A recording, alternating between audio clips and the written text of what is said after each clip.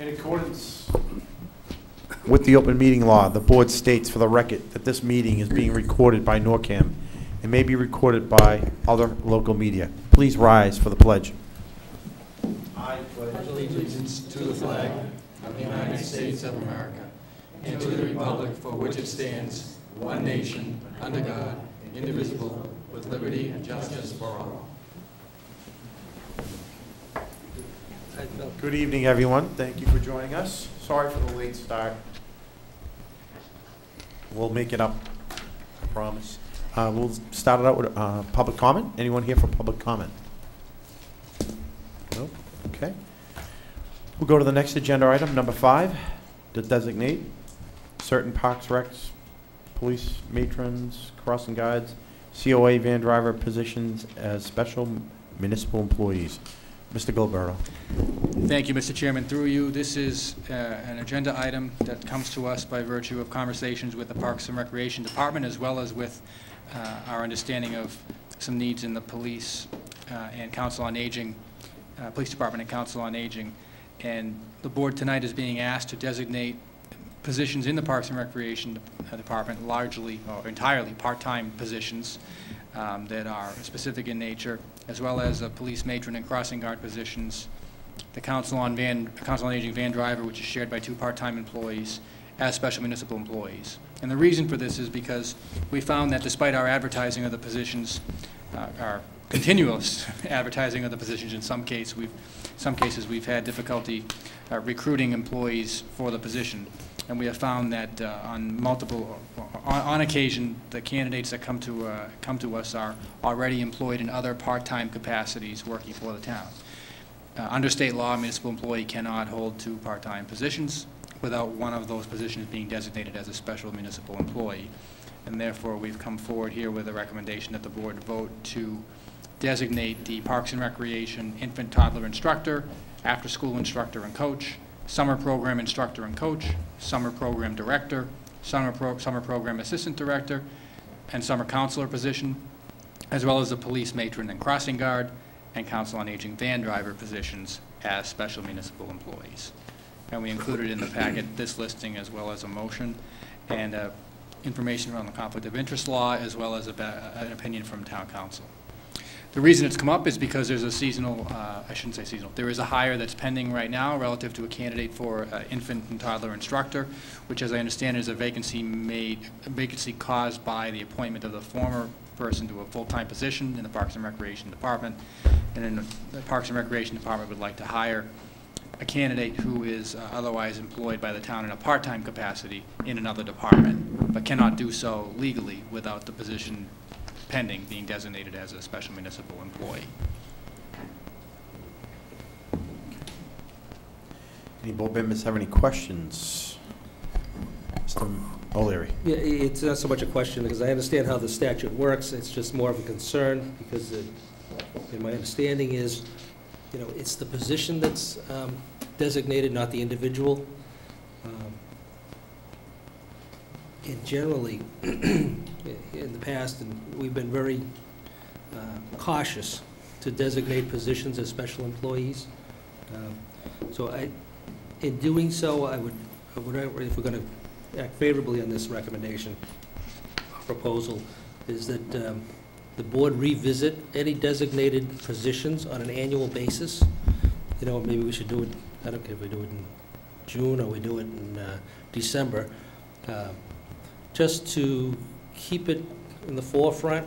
And again, it's more of an administrative matter, whereby, you know, it gets into our tickler file that, you know, whether it be with reappointments or an annual time frame, we look at it, whether it be on a fiscal standpoint, fiscal year, or during our regular budgetary session, you know, time frame with regular appointments in December, that whatever positions we have designated be either reaffirmed or reevaluated annually. And again, maybe we need a policy change also from the board standpoint, but I think administratively it can be handled. And if we have the need now, then that's fine. But I think it's important that we keep it in the forefront and keep it very visible so that we don't fall into some sort of trap later on, shall we say. with specific positions being so designated. So again, it's not for the individual, it's for the position itself. So I think it's something that if we're going to do it, and again, we haven't, very often we haven't done it in the past, I think we need to visit it every year. Mrs. Minipelli. And just to add to that too, 4 of these are for summer program positions. So there certainly isn't a need to do that right now because the summer's over and school's in session. And I think there needs to be some more parameters around it. For example, if it's the Council on Aging van driver, so that there's a specific daytime, obviously, or I guess hours within which that van driver is designated to work. So what other position would that van driver be filling that we've given them designated status as a special employee? Or is it someone else that's currently employed that's going to be serving as a van driver? Is that how it's going to work? So I guess I would defer to the recreation director relative to the summer positions. Yeah, so I don't necessarily need them approved tonight, but if I had to wait till April, just say, when you met again, I start my hiring in January for the summer. I start interviewing, I start advertising in January, because I obviously have to have summer directors and summer staff hired, trained, first aid CPR training. By March, I have it done. So that I'm fully set up to advertise and run the program. So I can't wait till the summer. I'd be in a lot of trouble if I waited till the summer. I hire a lot of teachers in the summer. It makes sense. They're out in the summer. They're qualified. I hire coaches that are coaches for the schools. They're qualified. They're ready to work. So, I mean, to me, if you had to review them each year, December would be fantastic because that would give me plenty of time to do my summer hiring. If we waited till the summer, I would be really stuck between a rock and a hard place trying to find people after they've got approved, you know, say in June or in April town meeting or whatever. I think I'd be more comfortable doing it during the budget cycle myself, to be honest with you. You've got to come here before us to present. You should include this in your budget. And at that time, we should have a note to make sure that when we go and approve the budgets, we specifically have a motion every year around the budget season that approves these positions. We shouldn't approve the money if we're not going to do the position. I think we should take that action first, then approve the money associated with it. Mr. O'Leary. Yeah, just in relation to the budget, and I know we start budgeting reviews as soon as the money's starting to be spent, but you know, my guess is we should probably do it in December when we do annual appointments or reappointments, because sometimes we may not hear the recreation budget until February or April, or March, excuse me, before the April town meeting. So my suggestion would be do it with the regular appointments and reappointments in December time frame as far as those positions. And then from a budgetary standpoint, we're going to get the justification anyway as far as what the cost associated with the part-time position is. And my guess is it's not going to be significantly different whether they're special employee status or not. Correct? Correct. Yeah. So again, I'm just more concerned with the positions being designated as special employees, which gives the position a little extra consideration for dual employment than I am the dollar amount, because I think the dollar amount for the positions are the same regardless of whether they wouldn't change at all. They wouldn't change much whether they're in-house or out-of-house. So my guess is if we do it on an annual basis with our regular appointments and reappointments to boards, committees, and commissions, that would probably be most appropriate. I'm comfortable with that. I think that's a reasonable suggestion. Yes. And specifically, I think the town administrator mentioned that I do have a person right now that I'm waiting to hire. That is a part-time substitute in the schools that I also want to hire as an instructor for me seasonally, to hopefully to work throughout the school year, this whole year, but I take one season at a time. We'll see how it lasts. But I would like to really offer a position over the next week. So it is something that I have on the board right now that I need approval for. And again, she just holds part-time substitute teacher through the school system, and this is a part-time seasonal position with me. Mrs. Minipelli. Which That's the infant toddler instructor. and so actually too, then these other summer that you're going to actually advertise these, so anyone could apply for these. So we don't really know the need at this point as to whether you need some sort of designation. You're exactly right, except for that. The after-school program. The after-school teacher coach, I'm also looking for one right now, so that could apply right now. That is an open position that's advertised right now. And the summer ones, you're right, but I can assure you that I always do hire. I have hired previously. you know, the high school soccer coach, track coach, the high school volleyball coach, and they have run camps for me every summer. So I do plan on hiring those types of positions back again this year under this ruling. Previously, they had handled it differently. They had to sign a waiver saying they disclosed what they did, and that was how the understanding of it was. It had to be done, and we did that through the town clerk's office, but now Bob has brought this to my attention in HR that we need to do it differently, so. So, Mr. O'Leary, go ahead. To me, I think the list of positions that we have before us are pretty encompassing. Some of them may be, some incumbents currently need the status in order to continue.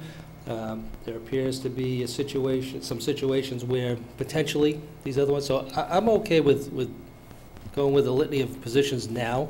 Yep. And then revisiting it a year from December. Yeah. So 15 months from now, we readdress it. You know, and then just do it on an annual basis. Or we can do it again in December also, just to reaffirm. So I was going to ask, so I understand the two in your area, the one van driver for the counseling agent. What about the crossing guards? Do we need them, or are we okay? I believe we have a need for the positions, but I don't believe we have any candidates who would fall in this category right now. But we do have. Okay, so we have a need, vacancies. though. Okay, all right. Well, then it makes sense to me to do them all now, but we have to revisit them again. Oh, we can revisit them again in December, and then we can do, and then get Okay. on an annual. I would like to do that, because I'd like to just get on that routine. Mm-hmm. Yes, Kate? I just want to say one more thing in terms of this. I think if it's advertised and it's fully put out there, that just because we do this doesn't avoid the issue of someone maybe having a leg up on someone else who's applying and other citizens who are applying just because they're in here and they're known. Yep, no. I'm not saying that's what you're doing, but. No, I advertise fully. For, yes, yeah. And as we've spoken before, and I think as Human Resources told you, I advertise my heart out, and I maybe get one applicant for these jobs. They're not very easy jobs to fill. They're all very seasonal and very part-time. So to find qualified people that are willing just to work, you know, an hour a day or a 6-week interim in the summer, it's not a very easy thing to do. So for a director, I might get 1 or 2 applicants a year. I advertise my heart out on these jobs, and I use every resource I can, and even then I only get a couple applicants, but 90% of the time they will fall into a position where they might not work for the North Reading school systems, but it is general that I get mostly teachers. And Okay. So what we'll do is, we'll go through the motion this evening. We'll readdress it in December, which will give this more exposure. mm-hmm. So we'll get some exposure from this evening's meeting. We'll get some more exposure for you in December to reiterate to the town, to the local communities that may be listening and watching, to try to get more applicants as well. Okay? Take a motion. Mr. Chairman, I move to designate the following positions as having special municipal employee status pursuant to Mass General Laws, Chapter 268A, in Parks and Recreation, infant toddler instructor, after-school instructor coach, summer program instructor coach, summer program director, summer program assistant director, summer counselor, for police, the matron and the crossing guard, and for council on aging, the van driver. I have a second. Second. Second by Mr. O'Leary. Any more discussion? None heard. All those in favor? Aye. And 1 absence. Okay. We have about 5 minutes. I'm not sure we can do the intermunicipal agreement with Andover and potable water and the wastewater update, but I'll leave it up to you. Mr. Chairman, through you, I believe we can do at least one of them, which is number 6, relative to the intermunicipal agreement with Andover for potable water. Okay. My understanding is that the Andover Board of Selectmen will be considering the extension of the existing intermunicipal agreement at their meeting this evening, with the goal of providing us a document for our review and approval no later than the October 2nd town meeting. I was hoping that we would have a draft of the document in hand right now. I do not have a draft of the document at this point in time, but I'm sure that I'll receive something shortly. It should be fairly straightforward, based on the terms we've discussed on the existing intermunicipal agreement being extended, but you know, we'll see when the language comes along. And if you would like, I'll try to keep going through number 7. Quick question for Mr. O'Leary, if I could. So, Mr. O'Leary, during your discussion since the last time we met, do you see anything changing on that No, IMA? what Mr. Messeri and I and Mr. Gilberto asked the town of Andover to do is to basically extend the intermunicipal agreement, not necessarily incorporating the terms and conditions which they have offered us for a long-term agreement. So basically, the 2 one-year extensions. And that's what we're anticipating they're going to be voting on this evening. Okay. They were asking if they should include those terms and conditions as a basis for beginning for negotiations with us. We told them we didn't think that was necessary or warranted or desired. What we're looking for was an extension to the current intermunicipal agreement, which would provide us the opportunity to review their proposal for an extended period of time. Again, we've set up April 30th for ourselves to take a look at the proposal, and then in the meantime, we will continue to negotiate terms and conditions for a long-term agreement, separate from the intermunicipal agreement extension. So we're anticipating tonight they're going to be voting on the extension only, which is the 2 1 years, which was proposed in that whole summary of terms that they offered. And as Mr. Gilberto pointed out, we expect to see something later on this evening from them or tomorrow morning. And we have another meeting set up with them shortly. Very good. We continue to meet. Okay. Mr. Minipelli, anything? You good? Mr. Messeri, you all set on this? Yeah, I think Steve covered. Very good. Yeah. Michael, go ahead. You have about 3 minutes. Sure. So related, number 6 on the agenda tonight, number 7, excuse me, relative to water and wastewater. So as was discussed at the 2 meetings in August, September, relative to the proposal from Andover, we will be requesting funding at the October town meeting as an article in the warrant for our continued evaluation of the water and wastewater alternatives, including, and with a close look at Andover. And the goal we've been discussing, as was in accordance with the board's vote, is to conclude that evaluation so that a final decision may be made as to which of the paths, Andover or the MWRA, that we're going to pursue. That a final decision would be made on that in no later than April of this coming year, April of 2018. Related to that, we are working through the Department of Public Works and our consultant to meet with the appropriate permitting authority to better understand their expectations relative to the permitting associated with all of the options that are on the table, including the permitting process that we're already in. And we're hopeful that we'll be able to meet with them as soon as the beginning part of next week, if my recollection is correct. The impact that has is on us right now is we have a projection that's been provided to us by our consultants for a cost associated with that study. That cost was $325,000, and that's the midpoint of the range that they provided us. Excuse me. Depending upon the outcome of that meeting with the permitting officials in Boston, there may be a determination that it's more advantageous to request a different amount, either more or less, depending upon where we're at, and that's something that would need to be further vetted at the October 2nd board meeting, immediately preceding the October town meeting. So how does this impact our DEIR schedule? So that's part of the conversation that we need to have with them relative to our ability to what their recommendations might be relative to handling that. Right now, we are still within the permitting process leading up to an FEIR being filed. That would be the next benchmark for the MWRA process. I think our goal and our desire would be to continue to leave that suspended permitting activity rather than a terminated permitting activity, but that's something we need to discuss with them relative to the timelines. I'd like an update on that. All right. Any questions? Mr. Messeri? Just a comment that Steve and I will present a report at the October town meeting just to bring the town up to date on both paths that we're on. Okay. And Mr.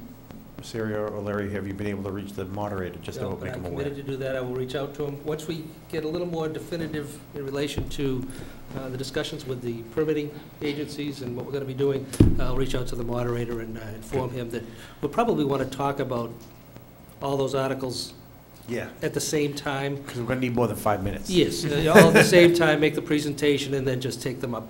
Okay. But yeah, I'll have that discussion with the moderator. Thank you. Any other questions? Okay. I think that's perfect in the timing. I have a public hearing notice. God bless you.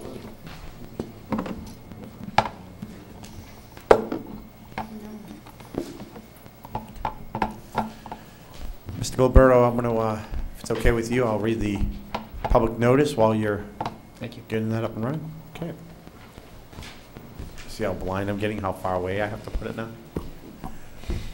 Notice of informational hearings. The North Reading Board of Selectmen does hereby notify the residents of the town of North Reading that hearings on the following articles contained in October 2nd, 2017 town meeting warrant will be held Monday, September 18, 2017, 8 p.m., Room 14, Town Hall.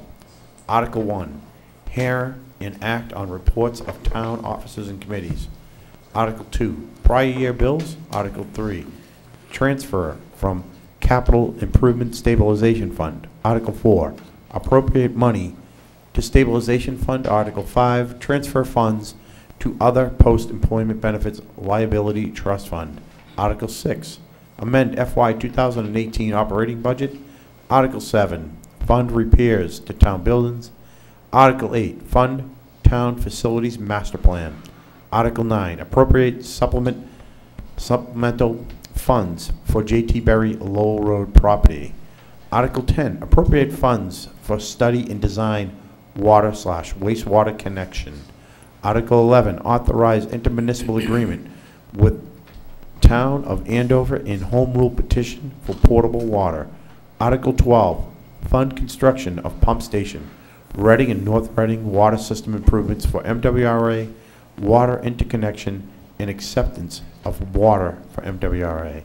Article 13, authorize intermunicipal agreement with the Town of Reading in the home rule petition for portable water. Article 14, authorize Article 97 legislation for portable water interconnection with Town of Reading. Article 15, amend code general bylaws social host responsibilities. Article 16, amend code general bylaws betterment assessments. Article 17, appropriate money for special counsel legal expenses. Article 18, sale of land 8 Devons Road, map 42, parcel 71. Article 19, acquire property for public portable water main 100 Lowell Road, map 14, parcel 9. These hearings are held pursuant to section 23B of chapter 39 of the Massachusetts General Code, open to a meeting law, general laws, the open meeting law. Any interested citizen is welcome to attend, participate in the hearing.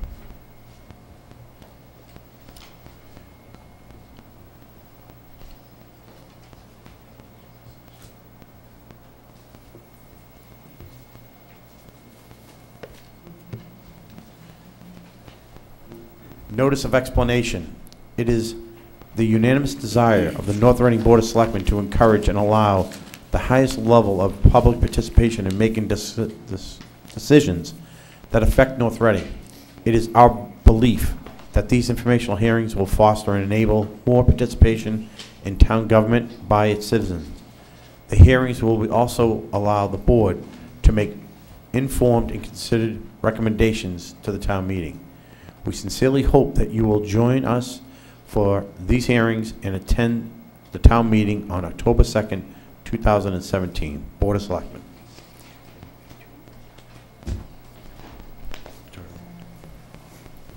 Mr. Gilberto, we don't have a motion, but I don't know if we need one to actually enter into the hearing? Nope, just. No, I believe you read the hearing notice and then we proceed. That's what I was wondering. Okay. And there are motions in the packet separately relative to the recommendations for those for which recommendations have not yet been made. I don't know if the board wishes to do those along the way or wishes to do them afterwards. Yeah, I have some, I've kind of went through this with 19 articles. That's about almost 4 per person. But I was trying to look at this afternoon, and certain board members have been working on certain articles, so I've tried to divide it up equally. So I'll make some recommendations. If any board member has an objection to what I've come up with, you can let me know. So we'll start with Article 1, and I'll let you know. Certainly. So Article 1, the standard article to hear and act on reports of town officers and committees. We anticipate hearing reports from the following committees: the Economic Development Committee, the Athletic Facilities Committee relative to the construction project for the restroom and concession facility at Arthur Kenny Field, and the Recycling Committee.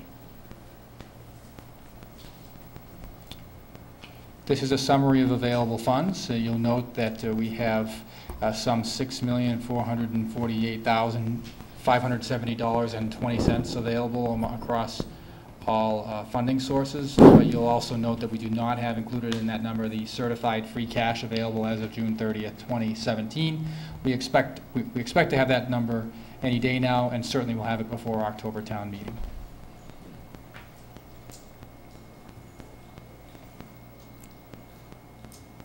The same is true for water retained earnings, which will be certified in the coming days.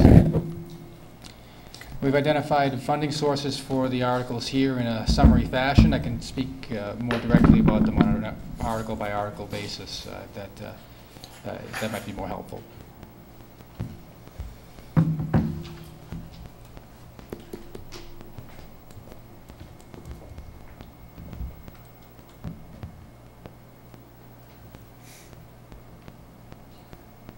Do you want me to move on, make a motion on Article 2? We already recommended Article 1, right?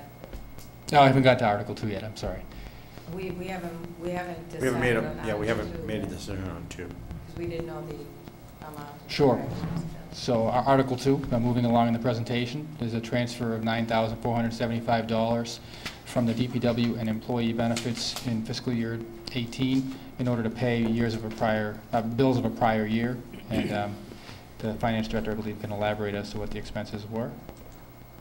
We have 2 invoices. One is for the Department of Public Works, and the other is for public safety disability invoice that came in after the fiscal year was closed. And this is what they totaled combined, $9,475. However, there could be possibly one more, but right now these are the only ones that have been received by the finance office.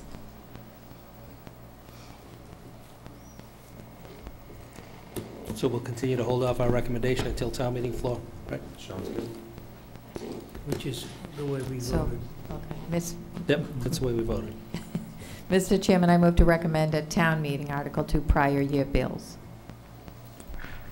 Second? Which is redundant, but that's okay. Yeah. No, we've already, I think we've already Yeah. taken that action. I don't think we necessarily need a motion. The only motions we would need to Unless you want to change reaffirm, something. right?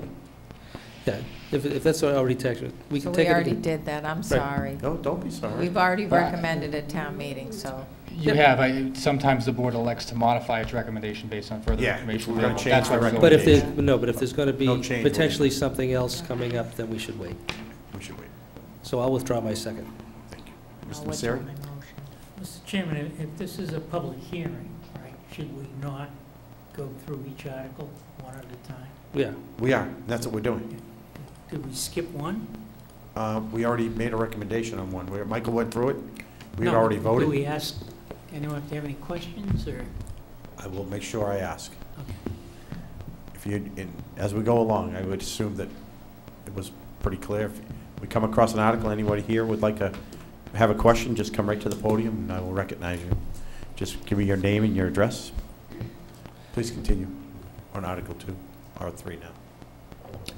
Article 3, a transfer of funds to the Capital Improvement Stabilization Fund. The balance is just over $1.1 million. The article at this point contemplates adding $200,000 from certified free cash for fiscal year 2018, the capital plan, to increase the fund balance to just over $1.3 million.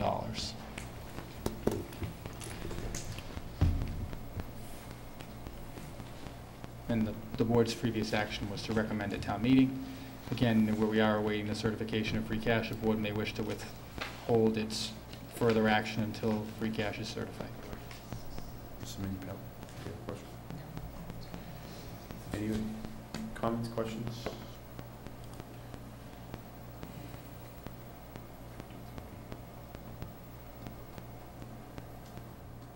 Okay, next. Article 4 would be, it's a routine article that we keep on the warrant for transfer into the rainy day fund. The current balance is $2.259 million. Right now, we do not have a plan for a transfer in. We'll make a final recommendation, however, prior to town meeting once available funds are certified.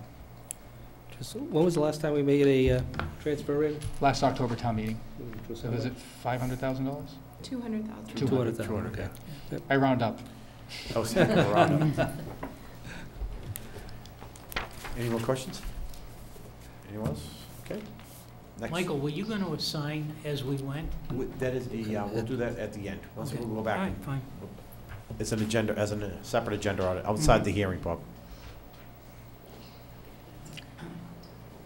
Article 5, again, standard article relative to funding our other post-employment benefits liability trust fund. The present balance approaching $900,000, and that's a balance accrued in a fairly short period of time due to the aggressive funding that we do at the June town meeting.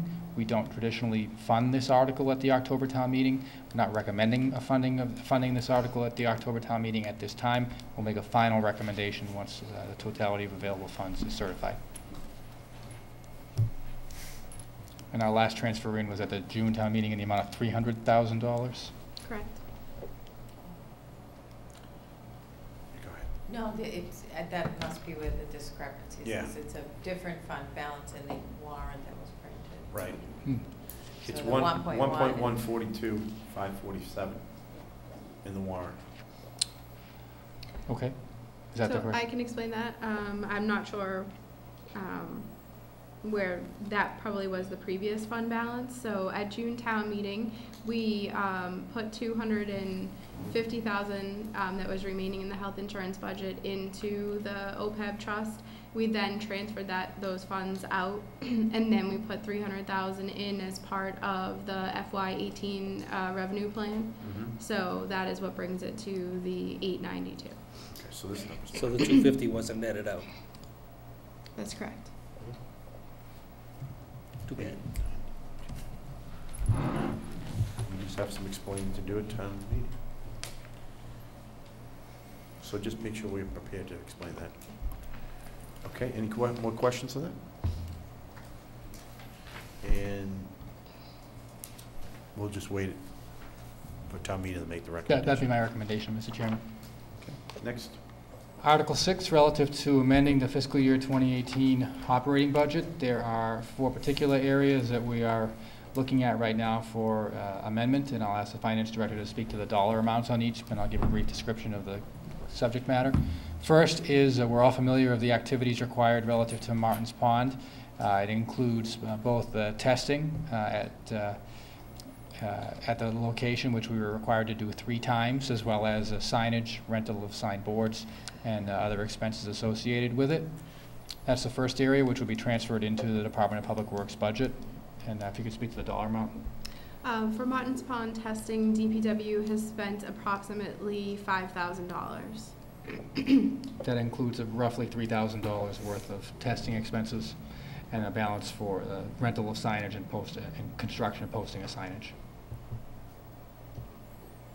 The second area is a Board of Health refrigerator. The Board of Health has been advised that in order to store seasonal flu vaccine on premises, that it must have a particular piece of equipment manufactured to a particular standard, which has a particular cost associated with it, that we're proposing to transfer funds into their budget at the October town meeting in order that that equipment might be procured. The potential cost for this refrigerator is between $1,500 and $7,000. Say that again. The range, the potential cost is $1,500 to $7,000. So the department will be, So we're waiting for something to go on sale, I guess, yeah. Just going off of the information that I received. Are we going to have? yes, I looked to the town administrator for that. yes. Yes. So they're in the process of identifying a final cost, but this is to make the board aware that this is something that's pending, that was not anticipated even 2 weeks ago at our last discussion. And we'll have a dollar amount at the October town meeting. Where's it going to be housed? So my understanding is the intention is to house it here in the Board of Health, in most likely in the larger of the 2 offices that they have. That's my understanding.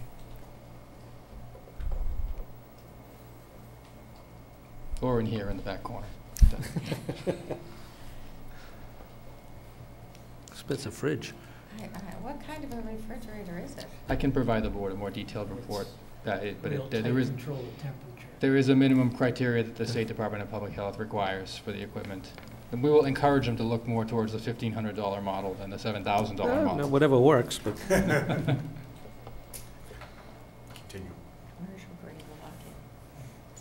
The third area is... excuse me, we don't have one now, or do we? I believe we do have a fridge now, but I do not believe it meets the standard required by the Department of Public Health. My understanding is correct. Mhm. Okay.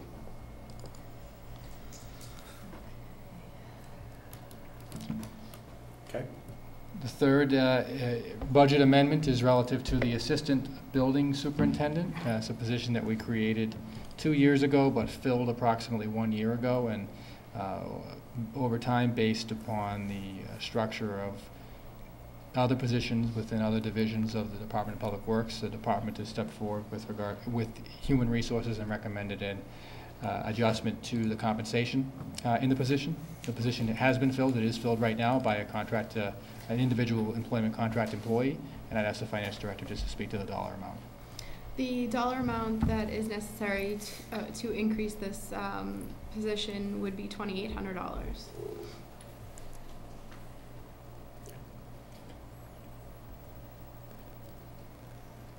And the fourth pending area that we are looking at right now is relative to amending the table of organization to create a Department of Public Works Operations Director position. And this is something that's come out of a recommendation from the department head in order to make additional modifications to the administrative structure of the department.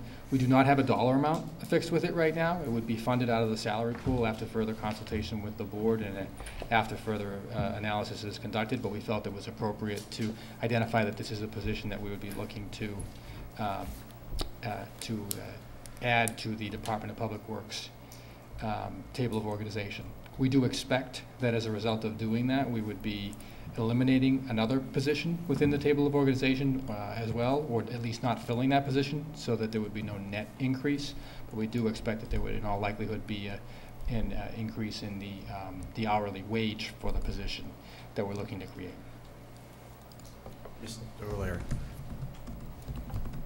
Are we going to be getting a presentation on this, as far as what the position,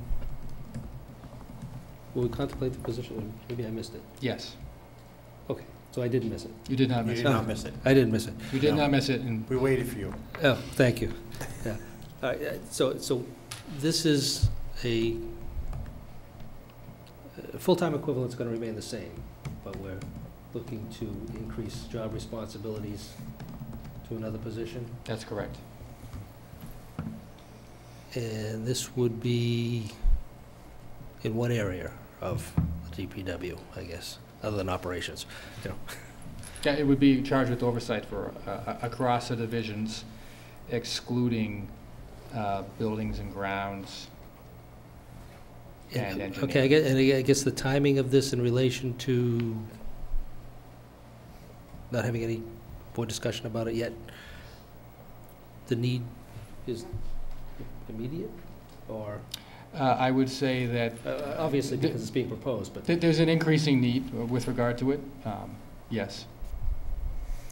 Well, let me see if I can pull this up here. I guess I just haven't been privy to, and maybe other members have been, but I have not. No, have I. Nor have you? Okay. I haven't. Huh? I haven't either. Okay. And again, I don't, So we're not requesting approval from the board tonight, as I Right. mentioned, because we're looking to finalize some no, but you are in a recommendations. couple of weeks, though. We Yeah. are, and I think I'll speak for myself, but after discussion with the chairman, the intention was to brief the board insofar as this may have an impact on collective bargaining strategy discussions. Which will start tomorrow, so we need to have a discussion tonight. And but I will remind the board that we have a lot of acting positions, the general foreman, the cemetery, the highway, the water, and the parks positions are all acting today. Well, the individuals in there are in acting capacity, but the positions are permanent positions. But to get them out of the acting, we need to get this sort of figured out so everything else can. Okay, again, this is just something that's come up and, other New than today. 15 minutes ago, yeah, New no, today. excuse me, 5 minutes ago, Yep. unaware. Yep. You will go home, you will be well aware before you go home this evening. Okay. And then I think there's one more thing missing, unless you're not, are you all set with that one? There's one thing missing? We talked about time Was cards? there a dollar amount? Oh, there is no dollar amount yet? Not at this Yeah. time, no. Time card system. Do we want to address that under the FY 18. That would So I be in the believe that we operating have that budget. addressed through the budget already. That was more of a strategic planning area, if I recall correctly. So we already have the funding on it? I believe so, yes. I looked at the finance director, but I believe we took care of that in June town meeting. Are we referring to the time clock within the Department of Public Works, or are we referring to town-wide time sheets? Townwide. So we need to look into that, and the town administrator mentioned FY19 for that. And we potentially would do that through Munis, and we could have that available to us at this time. We would just need money for implementation. And when we get to the strategic plan this evening, I'll talk more about that. That's my confusion on. I just want to make sure that we weren't going to capture anything here. Okay. It wasn't our intention, at least. We were Okay. intending, I think, to make a request as part of the FY19 budget process. Anybody else, any questions on Article 6? Okay, continue. Article 7, funding repairs to town buildings. This is an article that we've done annually in the amount of $50,000. We have 4 projects identified here. We're repairing the entrance, priming and painting the front of the building at the senior center. An upgrade to security cameras and repairs to the security camera system at the police department. Fire protection, security alarm upgrades and roof repair at the Department of Public Works complex. And replacement of the floor of the elevator at the public library. And again, these are for projects that do not exceed the threshold of $25,000 for capital improvement and are funded outside of the operating budgets. Any questions from the audience? Board members? Okay. Just Yep. as far as the senior center, the sign at the senior center is faded and deteriorating. Is that included or not? I would look to the Department of Public Works Director. Not as part of this, no.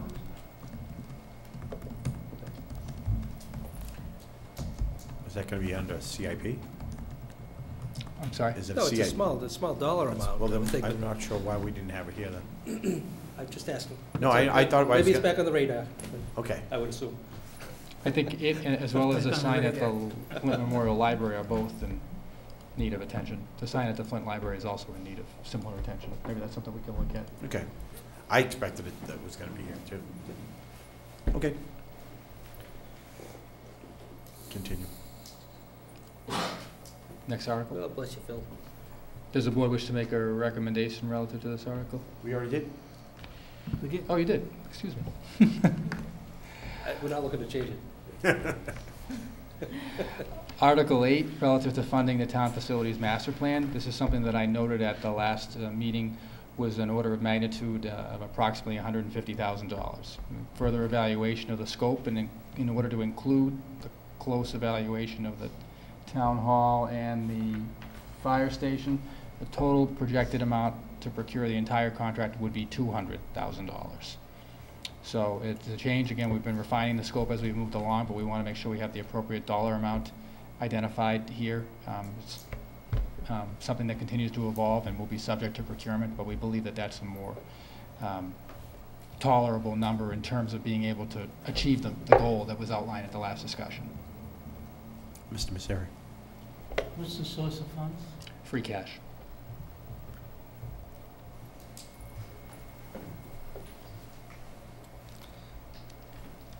So it's 200,000. Yes. Free cash. Mr. Chairman, I move to recommend $200,000. Do I have a second? Second. I have a motion and a second. Any more discussion? None being heard. All those in favor? Aye. Aye. Opposed? None. One absent. Article 9. Just so you're, I think it was 150 printed in the warrant too, that we already. That's as an explanation. Yeah. It wasn't in the Yeah. warrant article, so I don't we're believe not it. limited to the. It wasn't in the warrant. We But should- we did, that was the number we used when we made the first recommendation. Oh, I'm sorry. Since Okay. then, Yeah. the town administrator had new information, updated information that required an additional $50,000 request. Okay.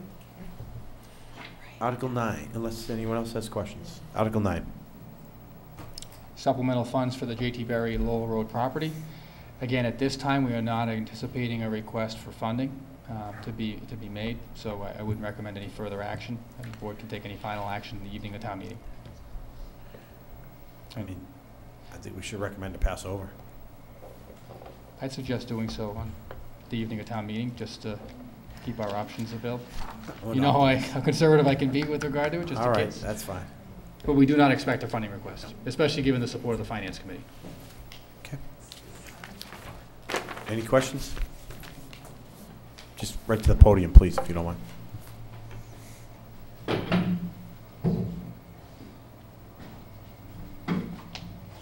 George Luongo, 18 Ridgeway Road. I'm not up to date on what's happening with that J.T. Berry property. I wonder what the town is looking at, how I don't know if this is the appropriate place to raise or ask the question, but what is the plan for its use? What are we? Sure. I don't know. I'm happy to. Mr. Chairman, through you, so the property that the town has gone through a procurement process in order to seek proposals for the reuse of the property.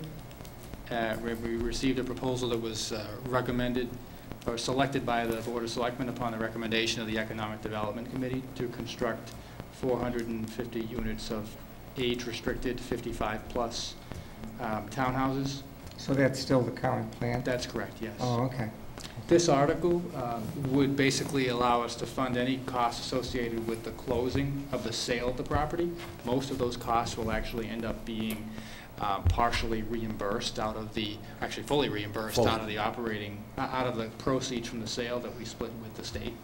Okay. But we're not expecting to need any additional funding at this point in time. Okay, thank you. We're just putting in there just in case.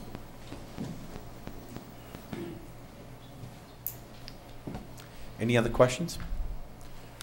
Please continue to Article 10. Thank you.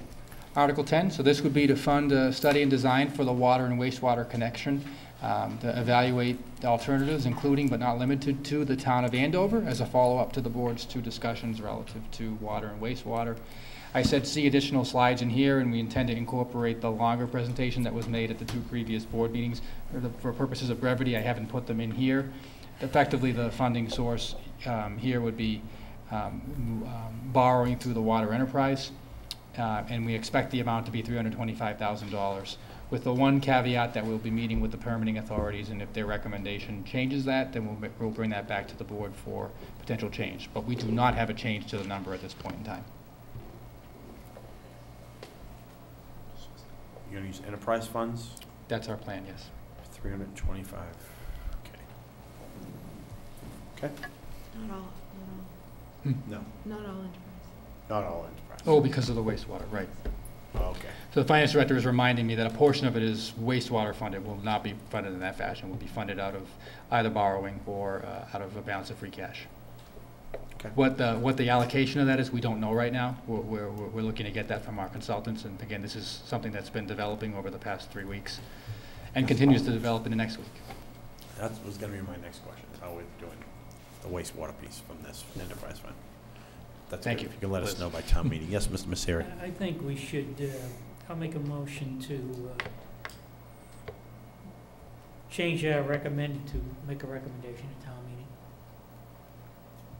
Since originally we thought it was all being put on the water enterprise.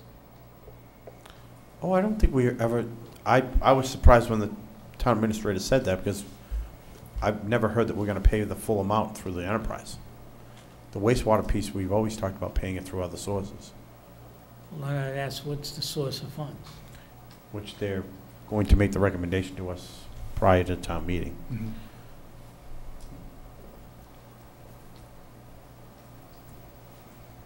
Depending upon the allocation of the dollar amount, we'll have a recommendation. If it's a Either smaller way, amount- we're gonna be in favor of the $325,000, however it's gonna be Right. funded, but just for disclosure purposes and transparency, it's $325,000 that we're gonna have to come up with to Right. evaluate the Andover proposal. I would assume significant portion of it will be handled through the enterprise fund, and then, I don't think you have a slide tonight to break out the $325,000, No, we just don't have that number So- available to us right now. but I believe the board's still in full favor. Mr. Messeri, you have some objection to the recommendation that we've made No, previously? I don't have a recommendation. I'm just making the point that we don't have the full breakdown of that, Yeah, the funding that source. expenditure, nor do we have the secondary source of,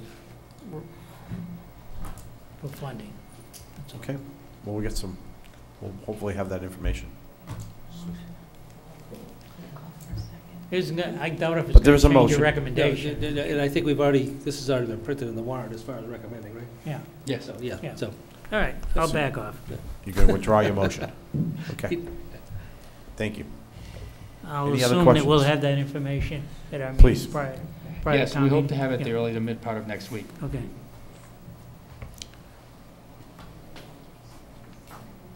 Pertaining to the wastewater, I went to the meeting that you had at the high school a while back with the town of Reading, and there was some discussion on wastewater connection. I'm just wondering if the plan with Andover is going to, if the wastewater plan is going to essentially be the same, whether it's with Andover or with Reading in terms of what gets tied into it. I believe at the meeting earlier, there was some talk about Route 28 tie-ins, and and maybe Martin's Pond, and I'm not sure if Concord Road was going to tie into that as well, but it was, at that meeting, it was stated that in terms of typical residents being tied in, that is something that is not being looked at, and if it does get looked at, it's way in the future. I just kind of wondering what if any difference there is in the wastewater plan between Andover and Reading. Mr. O'Leary, go ahead. A couple of different things. First of all, this is more in relation to our current plan of what was originally going to be tying into the MWRA for potable water, drinking water. Right.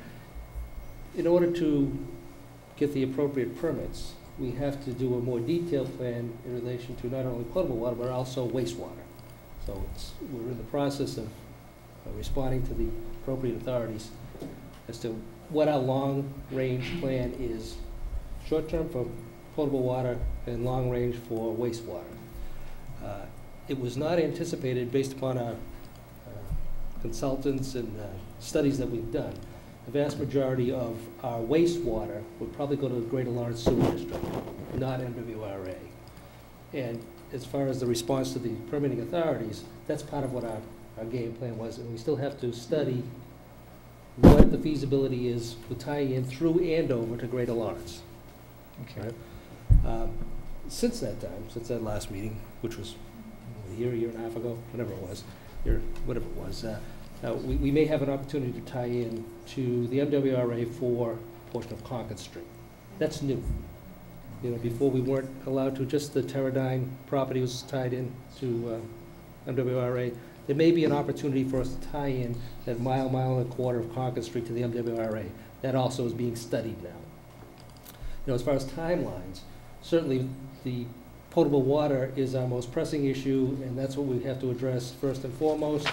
It's just a question as to whether or not the permitting authorities will allow us, or wish for us, to simultaneously have all the information as to what our long-term plan is for wastewater. With this opportunity with Andover, there appears to be more of an appetite for them to assist us in getting into the Greater Lawrence Sewer District sooner rather than later. But that's something that the board hasn't fully considered yet.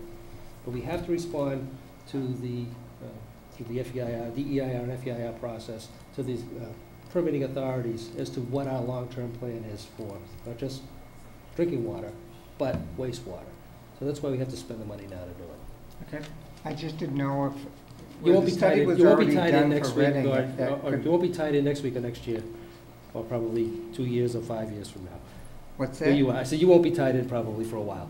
Yeah, If at to all. what? The If at water all. or the The sewage? wastewater. Oh, the wastewater. Wastewater. So you don't have to worry about that right now. But again, No, I as wasn't far as the planning- wastewater, we have to do the study, we have to do the analysis, we have Yeah. to determine what we think the usage is going to be and what the long-range plan as far as tying is. I was gonna just be. thinking that the wastewater plan, if the one that was done to tie into Reading would be applicable. There wasn't Or does any the real, whole thing have there to be wasn't any started? plan to tie in wastewater with Reading. Oh, you didn't do it? No, Or No. wasn't part of it The at all? long-range plan for wastewater was Greater Lawrence Sewer.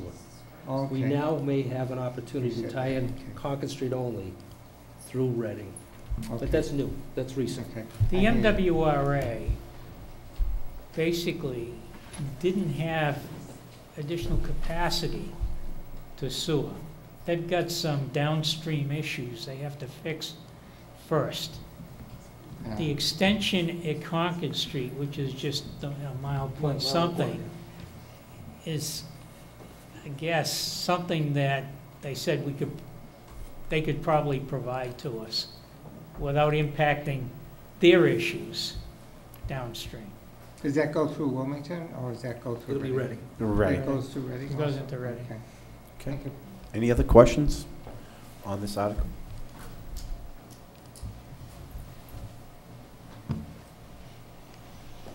Okay, please continue to 11.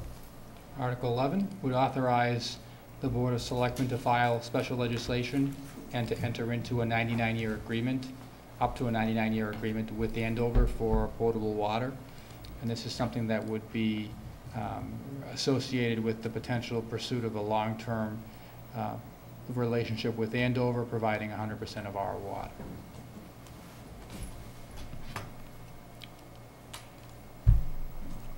Any other questions on this article we've already recommended? And again, just the way of explanation, again, we'll be looking for support from town meeting for this home rule petition to allow the board to have the opportunity, just put the tool in the toolbox between now and April, which is the date that we set, to make a determination that if we decide to go with Andover, we have to file a home rule petition and have special legislation filed in order to enter into this agreement. So we'd like to have the opportunity to do that sooner rather than later, rather than waiting until next June to come back to town meeting, if we decide to take advantage of it. Just to jump ahead to Article 14, we're looking for, again, special legislation, potable water interconnection with Reading, because it has to cross some conservation land. Again, we'll take legislative action.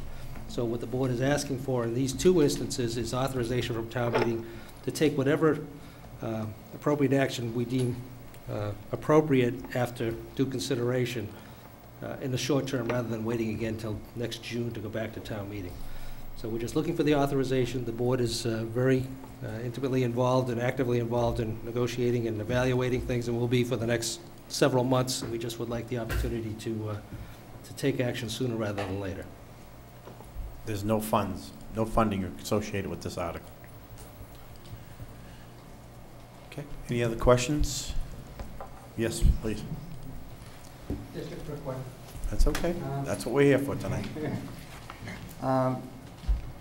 When the Board of Selectmen decide to go with Andover, does this automatically terminate any agreements with Reading? Or is it the intent to continue to pursue both for the next year or something? Mr. O'Leary. We're moving in tandem right now. Right. Again, Andover came in very late into the game here. I mean, we had already appropriated the money, we're ready to go with the MWRA, and we're about ready to let contracts for construction for projects in the town of Reading in order to meet our needs to tie us in.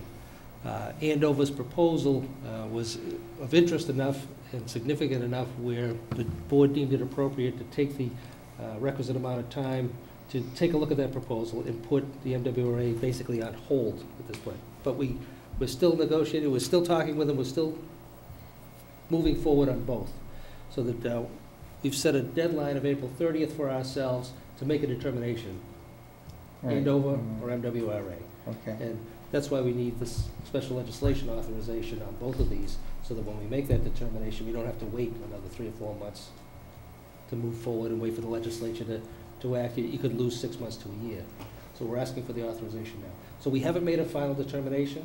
What we have made a determination that Andover's offer is significant enough for us to consider, and that we need to do our due diligence and Okay, it meet yeah, our fiduciary responsibility I saw that, to evaluate it.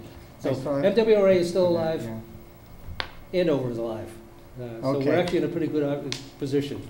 Yep, okay. Yeah. About a year ago, we had one choice. Now we have two. Any other questions?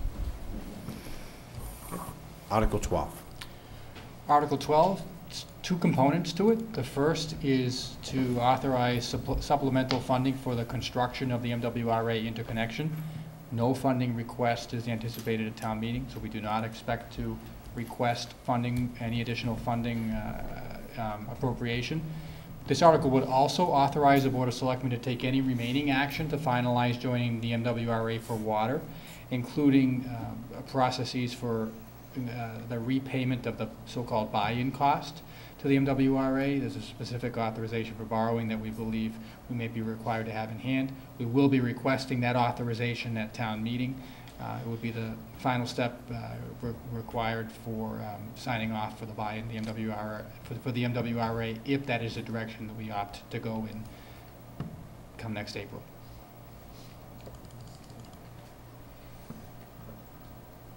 Okay. Any questions? I didn't understand that. Sure. So there's two pieces of this article. The first would be to fund any additional cost that we would need, in addition to what was funded at the June town meeting, for construction, in order to complete construction of the interconnection. We do not have any projected additional costs for that work right now, so we won't be asking for any funding for construction. But there is a requirement for authorization to borrow from the MWRA in a financing that they provide to the town for the buy-in cost associated with the MWRA. We would be seeking that authorization at this town meeting. That's it. Authorization for borrowing, that's Give us the correct. authority. Town meeting gives us the authority. This is borrowing that's been discussed in the 2 to 3 year planning process for the MWRA for a cost that's been well known and well publicized, that's been built into our cost model for potentially going to the MWRA. And let me just add a couple things to maybe clarify it a little bit more. Mr. O'Leary has explained to you about this path we're trying to get to April. Right. If we get to April and we make our determination, well, once we go through October town meeting, we're going to have the authority now. If the decision in April is to go at Andover, we're going to have all the authority we need to go forward. We're going to come back for additional funds down the road, but we'll at least have the authority to go forward. If we decide to go with MWRA, we're going to have the authority to go forward with whatever path we picked, by the way we have these articles structured and the way we have them ordered. That Yeah, just further clarification, we've already appropriated money for the construction of the pumping station. We just weren't sure, again, we haven't gone out to let the contracts yet. We were intending on getting to that point shortly. So this was almost a placeholder to, if we needed more money, to get it. In addition to that, there's the $7.6 million buy-in at a 0% interest rate from the MWRA to be paid over 25 years. That's what we need the authorization for. So basically, that's all we're going to be looking for. So authorizing the board to enter into that agreement with the MWRA. The construction costs appear to be covered based upon our estimates if we move forward to build the pumping station. But if you go to Andover, you don't need this pumping station, right? Correct. That's correct. Correct. But we We want to have all have, the money authorized and approved and ready to go with the MWRA, so we're all set. But we may not have to spend any of it if we go with Andover. but until we get to April, but we don't want to be held up to have to wait till June to get this authority. I understand. Yeah, because if we wait till June to go to authorization with the special legislation, then you basically have 6 to 8 weeks to get the legislature to act on it, and it's an election year, and they prorogue the end of July. The chances of getting it done on a timely basis is Right, they take a summer break. somewhat slim. So that's why we would be requesting the authorization, to get the authorization on both projects sooner rather than later. Give us the time to do the due diligence, make a decision, determination, file the necessary legislation, and move forward rather than having to wait and lose 6 months to a year.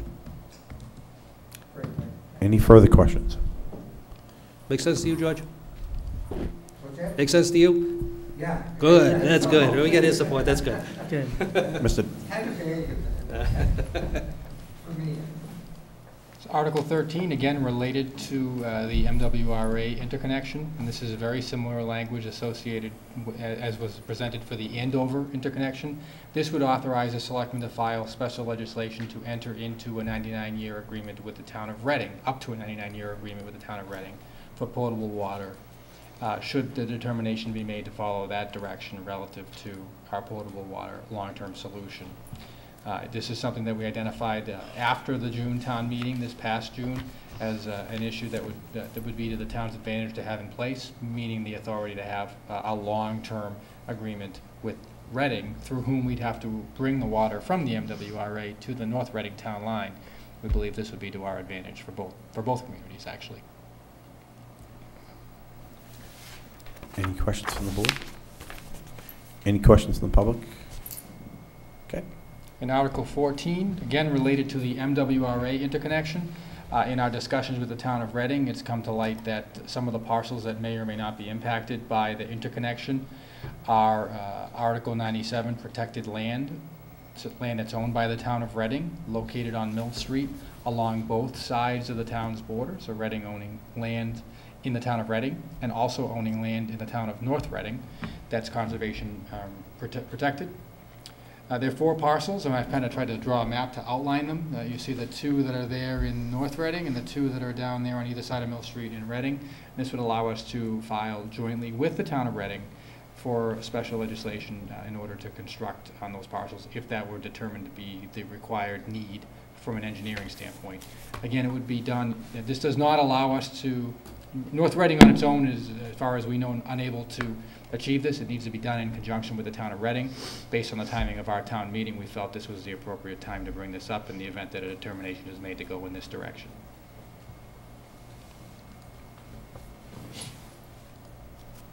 Okay, any questions? Next article, please. Article 15 would amend the general bylaws to create a social host bylaw, and I know there's been a couple of discussions in front of the Board of Selectmen here relative to this article. I'll read the summary here, and if there's any further questions, probably will defer to the police chief, only from his firsthand knowledge of the bylaw. But the bylaw would place responsibility on parents, guardians, and other individuals to ensure that unlawful activity does not take place at parties or gatherings held at private residences and other locations, including motels, hotels, and other functions. State law does govern underage drinking and illegal substance abuse activity. This local bylaw would regulate this activity at the local level while not impacting the criminal penalties for such behavior under state law or the potential for civil liability. And violations of the local bylaw would be punishable by instituting fines of up to $300. Again, I think as has been discussed, there's certainly a punishment of a fine, but there's also other processes by which education of the property owner can take place, including a warning or lower fine being issued. So this is one article the board hasn't taken any action on. I know we had some members that wanted a little more time to research it, look into it. If you have any more questions at this time, we want to discuss it. Maybe without Mr. Schultz here on this particular subject, I would suggest maybe we. Yes, Mr. O'Leary. Since our last meeting, the chief was generous enough with his time to spend some time with me to clarify for me. Again, I had probably the most number of questions in relation to the redundancy of the need for additional regulations in a bylaw that we already have laws on the books that prohibit this type of activity. I'm satisfied now that this is would be a useful tool for the police department from a civil standpoint rather than a criminal standpoint to educate the public, keep them better informed, increase dialogue, and probably, hopefully, effectuate some good positive change in some of the views of some individuals. So I personally will be supporting the article.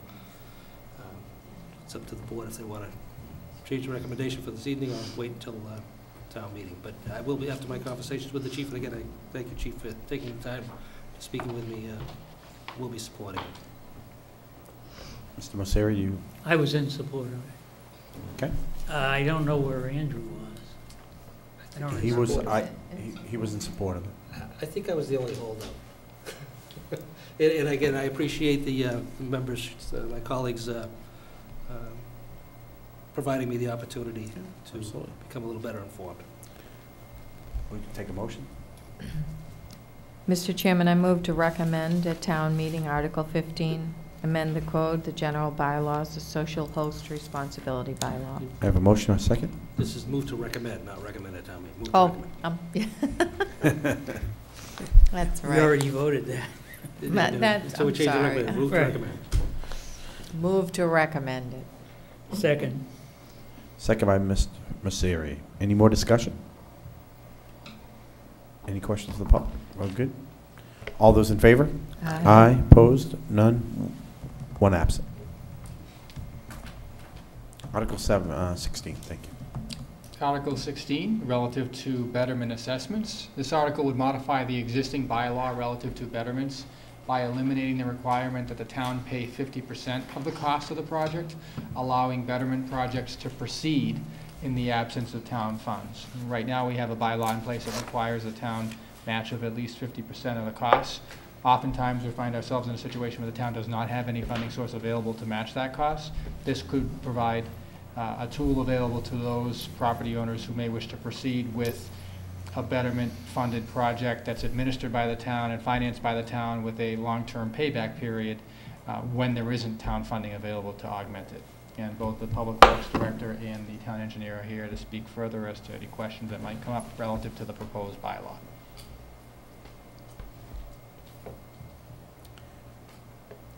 Any questions from the board members? Yeah, but just give us a rundown as to currently what's required, and why this is being proposed again. So I'd ask either the Public Works Director or the town engineer, whichever your preference, Andrew.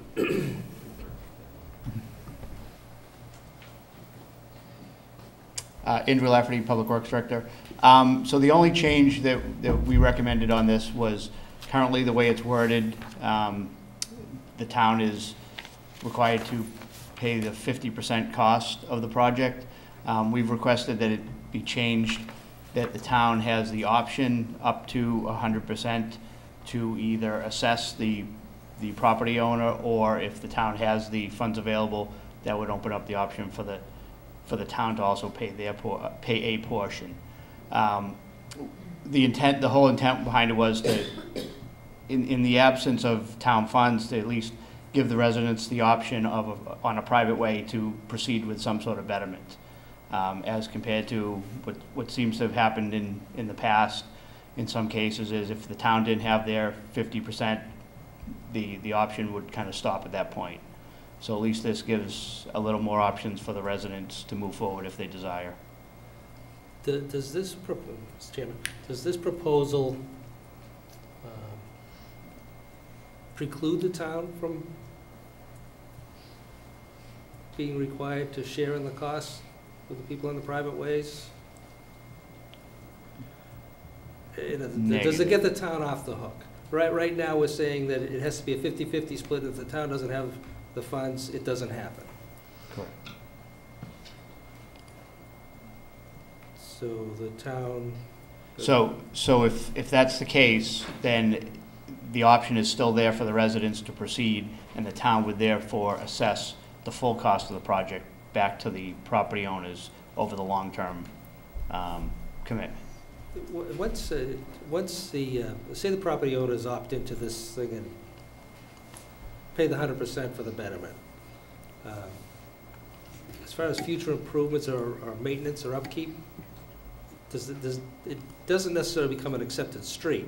So what would be the expectation on the residents' part from the town should the road need some crack sealing or resurfacing? So it's our understanding through town council that the requirement is the road would become accepted. In order for a betterment to happen, the road has to become accepted. So it has to be built to a certain standard? It would have to built to be an acceptable standard to the town. Whereas currently, we share the cost with some residents to bring some substandard roads up to a less than acceptable standard in order to improve it, correct? There's been projects in the past that have been done where the town has contributed with other entities to improve roads. After some discussion with town council, that really isn't the intent of the bylaw or the Mass General Law's betterments and the way it's supposed to be assessed. Mr. Chairman, my concern is, our past practice, while we haven't been able to do as much as we'd like to do, it allows us to, and again, it's a win-win, because, we send out our crews every year to put some stone and dirt and create some more dust, and fill in the potholes and the crevices that are created through the mud season. And again, we share the cost and basically bring it up to a better standard, but not necessarily to a full acceptable standard, which is better than nothing. And again, the town shares it, but again, we haven't been able to do as much as we'd like to do. My concern is if we accept this, are we precluded from doing that anymore?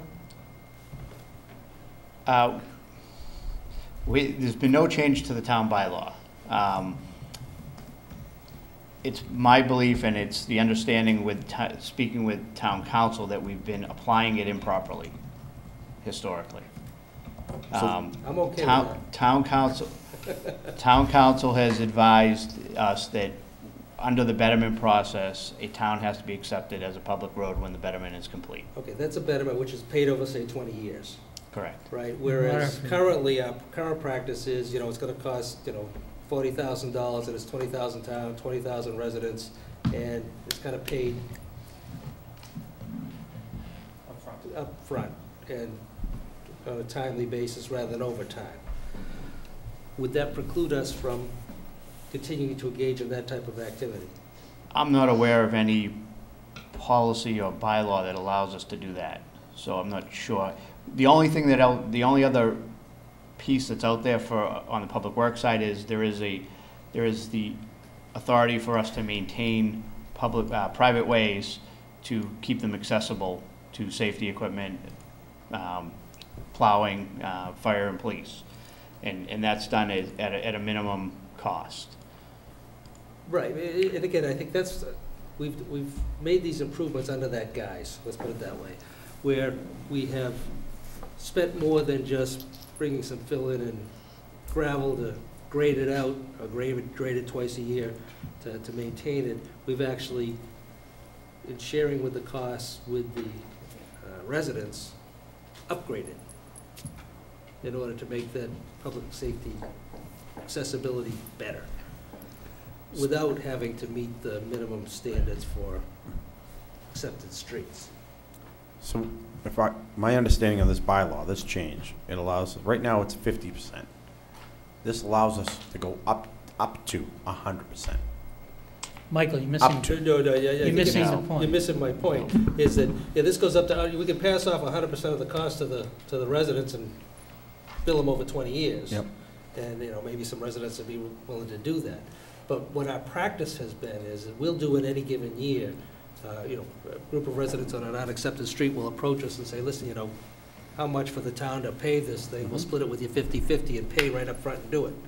But when we do it, it's not necessarily to the CPCs or the bylaws acceptable standards for an accepted street. The width may be a little bit less, the underpinnings of it may be not the same as it should be if you're going to have an accepted street. My concern is that if we adopt this, are we precluded from entering into agreements with residents to do it in a more cost-effective manner, which is, from a public safety standpoint, plowing standpoint, to the advantage of the community, and again, for ambulance and police and fire, a better deal? Are we precluding ourselves from that type of activity? I don't believe adopting this would preclude us from that. I believe Mass General Law would preclude us from doing that, based on town council's But we're not going to, advice. we haven't in the past provided an opportunity for a betterment for our residents. What we've said is, we'll basically create a driveway for you, and share the cost. in the Okay, interest so- of public safety. If you read the article, it's at section 2, 25-2, section 2. It talks about, we have to have a public hearing. The abutters on the private streets must vote on whether they want their street converted to a public street. If we do any of this work up here, they have to agree on it to become a public. No, I understand that. I guess what I'm concerned about is, are we, by accepting, or proposing this and accepting it, are we precluding ourselves from the previous type of activity that we've been engaged in? Because that may be more cost-effective to get some things done. This, for a long term, some of the residents might say, okay, over 20 years, I'll pay the betterment. And if the town's gonna split the cost, or share the cost, or not share any of it at all, but it's gonna get their street done, that's a decision they have to make. But I'm concerned that, on some of these smaller unaccepted streets, where we have, a few residents who are willing to share the cost on an immediate basis, pay it now, as opposed to through betterment, are we gonna be precluded from doing that? Mr. Gilberto. I believe the answer is that we're technically precluded from it now, if I understand the opinion correctly. My understanding is that what we've done historically is we've shared in the cost with the abutting property owners, a 50-50 split or something like that, with a requirement that there be an upfront payment because it hasn't really been assessed as a betterment, in order to do maybe those improvements to a lesser standard. I think the more common thing that's happened, and the more common instances that I'm familiar with, are that the improvement is done in conjunction with the development in the neighborhood. There's a lot that's reconstructed, and it's a requirement that a developer contribute. The more likely scenario, the more frequent scenario is that the town is making the improvement in conjunction with the developer. I don't think that the bylaw is going to preclude that, but there may be other actions we wish to take to codify what we're looking to do. I think what has happened in the past, and I may be criticized for saying what I'm about to say, well, I'll say it in a positive way. The Community Planning Commission has been successful in getting developers to do additional off-site improvements at their additional cost in order to get approval for their proposal. It is not necessarily required of them because they had a buildable lot, but for the time's sake of getting things approved, the developers have agreed to do these sorts of things. They weren't necessarily required to do so. So, time is money. And so they've been very successful in requiring developers to improve some unimproved streets up to whatever the lot is they're looking to develop, or a portion thereof, whether it be through water lines or whether it be through pavement and road upgrades. They were not necessarily required to do so, and some developers have balked at it and have been successful in developing their lots without doing the off-site improvements. They've been able to wait it out. We shouldn't have to, be dependent upon that. Okay, so my only concern is if there is a small street with some, half a dozen residents or less who are willing to share the cost of upgrading the access to their property and improving the public safety and wear and tear on our plowing equipment and maintenance and upkeep, that we take care of on the unaccepted street already, lessening our costs. We shouldn't preclude ourselves from doing so. And again, I know that, I believe we've been doing it under the guise of public safety access. And maybe town council thinks that's a stretch, but it's worked, and I just don't want to limit our ability to continue to do that. And again, unless the residents agree to it, up to 100%, I'm okay with this. I just don't want it to preclude us from continuing the practices that we've engaged in already. Mr. Yeah, Gilberto. I look at this as, this is requirements if you're going to allow the citizens to use the betterment process. Therefore, it has to meet all these requirements. There's no restriction on what we've done in the past here. And I think what Andrew was stating was that in the review, town council says what we've done in the past may not meet all of the requirements or any of the requirements of current state law. Well, that may be just an interpretation, I don't know.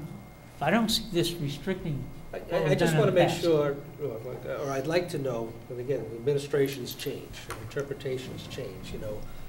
What would the current board and current administration's position be on a neighborhood who's willing to split the cost up front right now, rather than going through this process to make an improvement in the neighborhood, on an unaccepted street? Would we continue with the current practice, but also, again, this would provide for additional opportunities for people to spread out over 20 years. So that's a good thing. That's a good thing. Don't get me wrong, that's a good thing. I just don't want us, as an administration, to preclude some residents from engaging, rather than going through a 20-year betterment process, getting it done sooner rather than later to a little lesser standard. I read it that we have that flexibility now. Now we have it all the way up to 100%. But if you do this betterment thing, it has to be to a standard of an acceptable street. And to meet the standard of an acceptable street is a pretty tall task for many of the unaccepted streets in this community. And in some cases, probably impossible. So I don't disagree, but Okay. this requires a certain standard of construction. I see where you're going with it, so I'm Yeah. not sure. You know, it's I here just for want a to make reason. sure that we as an administration, for those areas that may not be able to even do this very easily. Okay, but if the board doesn't recommend this tonight, or we don't recommend it at town meeting and it fails, it sounds like to me the past practice is over regardless. That's my understanding. Mr. Only if the Gilbert? current administration says that. And if that's the case, I want to hear it. And then we need to have another discussion. I think that we have other steps that we would need to take in order to better memorialize and codify that past practice, if that's the intention. In other words, if we want to have a partnership for road improvements that are not going to be improved to the standard of an accepted road, then we have some more work to do relative to our existing bylaws or new bylaws or even special legislation if required in order to do it, to comply. Mr. Gilberto, will you be in agreement that's Article 16, if it gets voted in favor at town meeting, takes away the flexibility that Mr. O'Leary is referencing? Takes away the flexibility? Yeah, we don't have that I flexibility don't see that it anymore. has any effect one way or the other on the Yeah. flexibility.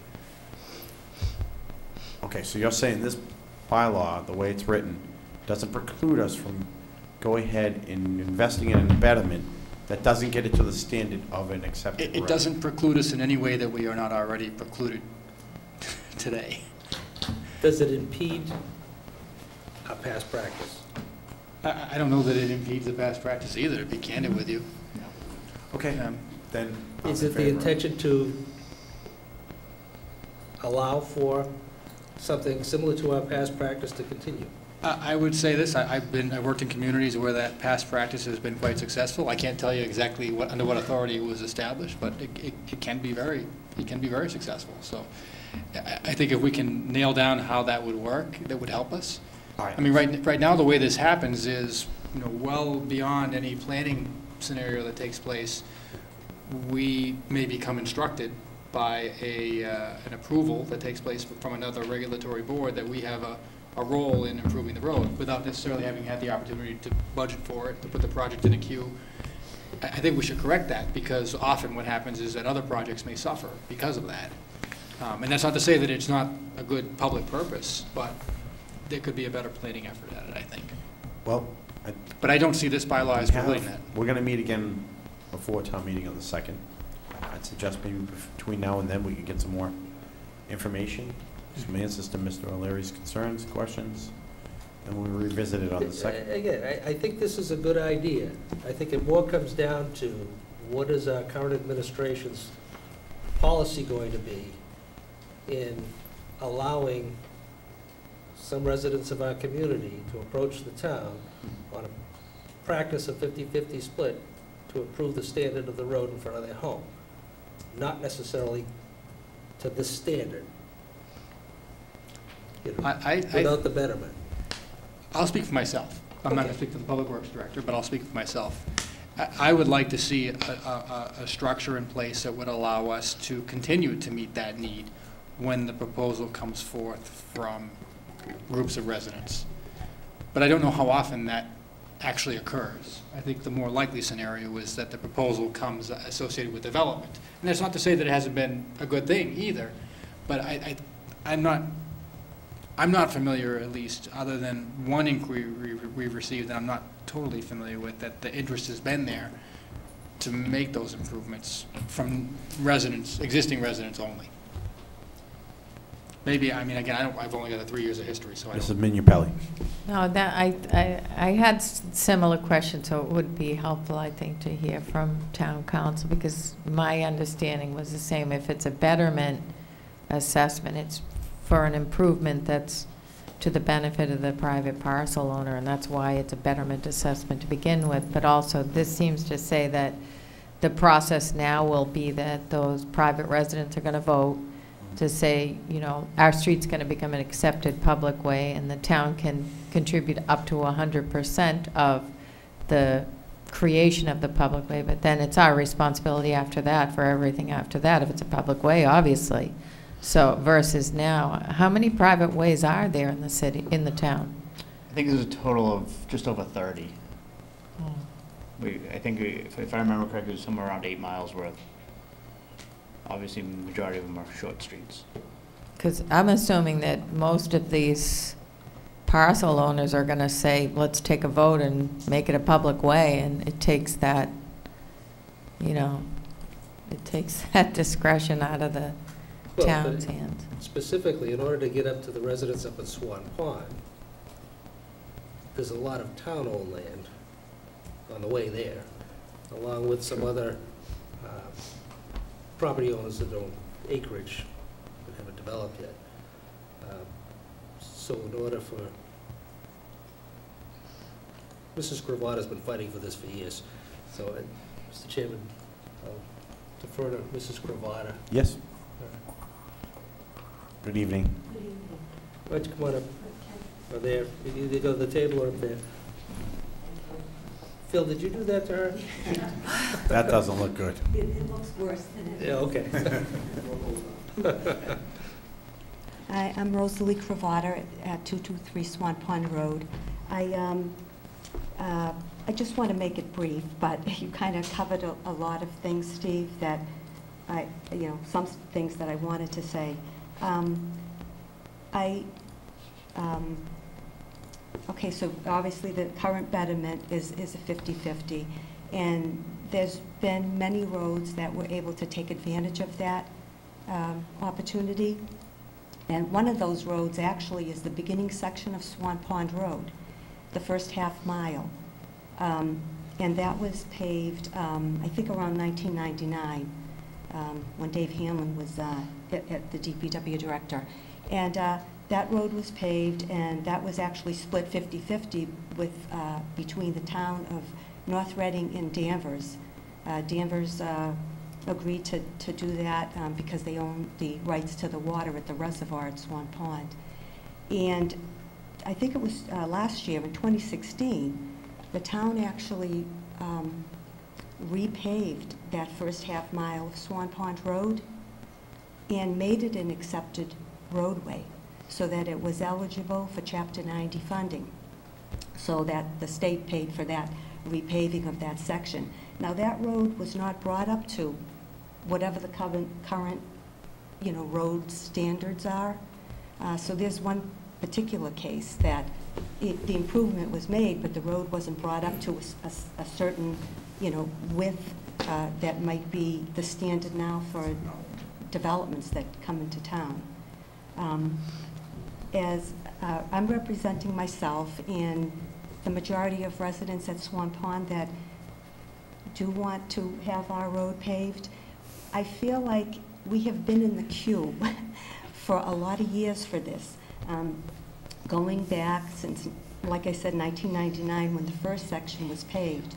And the town then further, in 2008, paved Adams Street, which is the other road that goes on the other side of Swan Pond. And that was done with the 50-50. so that residents had that cost share with the town. And fortunately for those residents, there was one resident that offered to put in that total 50% share for the residents. So that was paved in 2008. And we have, like I said, been kind of in a queue for at least 10 years to this request been in to have the final section of gravel road at Swan Pond paved. And unfortunately for us, we've had changes in the administration with 2 DPW directors, Dave Hanlon, retiring, and then Dick Carnevale also leaving. And through Dick Carnevale's efforts, he actually came in and did some widening of the road to try to help for fire and road safety. And we were, again, getting to the point where the discussion was there about the next steps for coming in and paving the road. So now here we are again, kind of starting up from scratch. And I would make an appeal to the board that you consider keeping the 50-50 cost share for situations, like our road. Like I said, this has been just an ongoing thing for many years up there. So I just want to speak on behalf of the residents for that purpose. And if anybody has any questions, I'm happy to answer them. Thank you. Mr. Phil Carlotta. Please, right to the vote, if you don't mind. Phil Carlotta,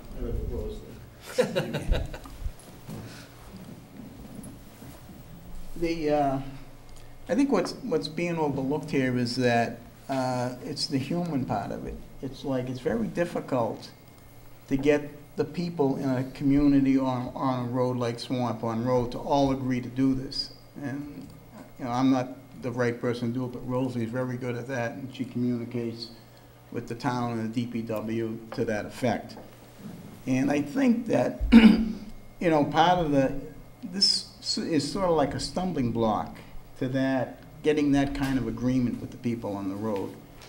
To say that the town will pick up 50% of the paving cost, it's kind of a, it's a positive thing to tell the people. The other thing is that the road is about a half-mile long, and there are sections in the road that are owned by the town. It's something that, like I say, like Rosie said, that I think Dave Hanlon would have got it done because he was getting to that point. Then the guy retired on us, and Carnevale, I think, he was heading in that direction, I think. And but I don't think this is. I mean, I understand what the intent is here, and I think it's important to, the count beans, so to speak. But again, I think it's in the interest of the town, I think, as much as it is in the interest of the people who live out there to get this done. We've been out there 40 years, and so we've watched the town, and they've done an excellent job, bring out material, do the grading, and I want to say that probably tens of thousands of dollars and probably hundreds of thousands of dollars in 40 years have gone into this, and we still have a dirt road. So at some point, somebody should have bit the bullet, I think, and each DPW director realizes that this would be better for the town if we did have the paved road. But so I would agree with Rosie. I don't think it's going to be easy to get people to go along with and sign over the rights and say this is a public way now and you got to pay it all. I do like the part of where it's spread out over 20 years. But I guess that, that's pretty much what I got to say about that. So I guess I would say I would rather see it stay the way it is. Our road is narrow in some spots, wider in other spots. You're never going to meet the requirements of a accepted road. The other thing that I sort of feel in my head is that it's technically a private way, but since the courts decided in 1950 that nobody could block the road. Nobody out there has ever tried to stop the public from going in there. So I don't know, I'm not a lawyer, so I don't know what the technical part of it is, but it almost seems to me like it is a public way. You know, if since 1950, nobody has been stopped from driving there, walking there, jogging, walking, that sort of thing. I don't know if we need to get into that. It's one more stumbling block, I guess, to get people to say, you're going to sign it away as a public right of way. They didn't do it on the other side when that was done, and I don't really see if there was any problem or that there would be any problem. So, thank you for your time. Thank you. Just as an explanation too, as far as Mr. Carnavale's tenure here, his focus was, again, and he had a lot of conversations with Rosalie, but you know, his focus was on getting as many unaccepted streets or portions of unaccepted streets to an acceptable level to increase our Chapter 90 funding, and did a pretty good job. I don't know how many additional miles he was able to include, which again provides the town with additional revenues to maintain and upgrade, you know, streets. So that was more his focus, and he had a considerable amount of success with it. It didn't get your road done, but I mean, I've been sympathetic with the Cravatas for over 40 years now. And No, I will tell you, it's a pet peeve of mine to see these gravelled roads continue to get graded after every rainstorm, and it just doesn't seem to make sense to me that we continue to have our DPW crews go out there, bring out the equipment, bring new material, lay it down. Another rainstorm comes, it goes away, they remove it, move it around again. It would be nice to have a plan, but I'm not so sure this bylaw precludes that from happening. again, most of my concern is, again, this is a vehicle by which, you know, maybe this neighborhood and other neighborhoods could take advantage of and spread it over 20 years, and it becomes more palatable for people financially, and get the upgrades get done. The problem is that it has to be done to such a standard that it's probably not realistic in some sections of the community, which is unfortunate. And I just want to make sure that we don't abandon our past practice of improving some of these neighborhoods with a shared cost. Again, this also provides for passing off 100% of this cost for the residents as opposed to 50-50, which is what our current practice has been. This allows up to 100% to be borne by the town or the residents. You know, so this way it can get the taxpayers off the hook for tax-paying members of the community who are enjoying the same type of benefits. Yes, they bought into that type of neighborhood. Last question on this, and we can move to the next article. Are you saying that we've done this past practice, we have roads that we've done some improvements on to get them to a level, we've accepted those roads? Not necessarily, no. We have not accepted those roads. We've never accepted a road. They are still unaccepted streets, but they're in far better condition. Now, there are some of those streets that we have upgraded and gone back to again, as was pointed out by Mrs. Cravata, a section of Swan Pond Road, which was an unaccepted street, 50-50 betterment, 50-50 split, median cost taken care of to a certain point, and now the town has gone back, brought it up to the standard, and included it in the Chapter 90 funding. So we've improved some of those unaccepted streets to a level that's acceptable, and that would be borne by the DPW. Got it. Rosalie's got it. Steve, no, just quickly on that beginning part of Swan Pond Road, that was, the town did accept that as approved it as an accepted roadway so that it became eligible for Chapter 90, and so they repaved it that way. But that wasn't brought up to any acceptable Any different standard? No, it wasn't. It was, you know, the same width and everything. So it just seems like if the town chooses to do it and make a roadway acceptable, it seems that they have chosen to do that in certain instances. You could very easily get another half a mile for Chapter 90 funding. If you just say, okay, we'll do that Swan Pond Road, there's another half a mile for the town.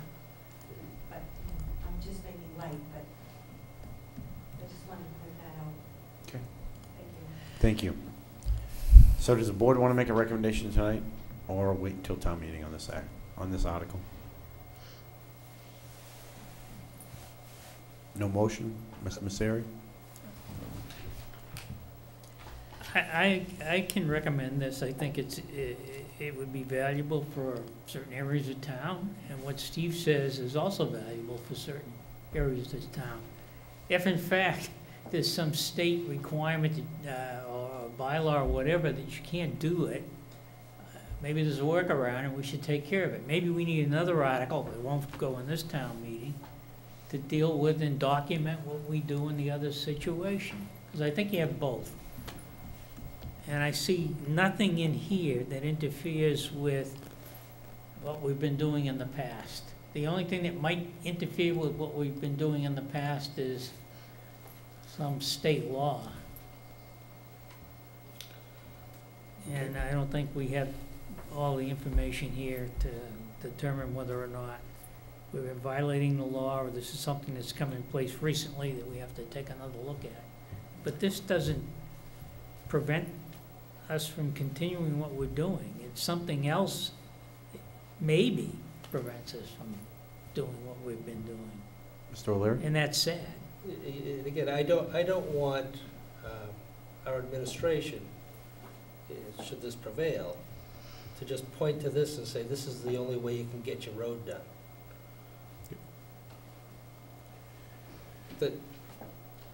That's probably the major concern. If you want an accepted road, this article will help us get there. If you don't want an accepted road, we should still have a process in place to From the town get. standpoint, we want an accepted road because then it qualifies for Sure. Chapter 90. But it may not necessarily be Right. feasible, economically feasible, to do 8 miles of road Mhm. to these standards. And yet it may be in everybody's best interest to invest in our community, the current practice of 50-50 split, to bring it up to a better standard, but not necessarily the standard. This, again, puts you in line with the state statute and our current bylaws for an accepted street. And I'm telling you, for what's left in our community, and my colleagues here know it as well as I do, most of what's left, probably, a Right. lot of it wouldn't meet that standard, without infringing on people's property. You know, the And width. I haven't heard an objection from the administration that the past practice policy wouldn't. No, I just heard some equivocations. Gotta be careful, and I understand. Do I have a motion on this?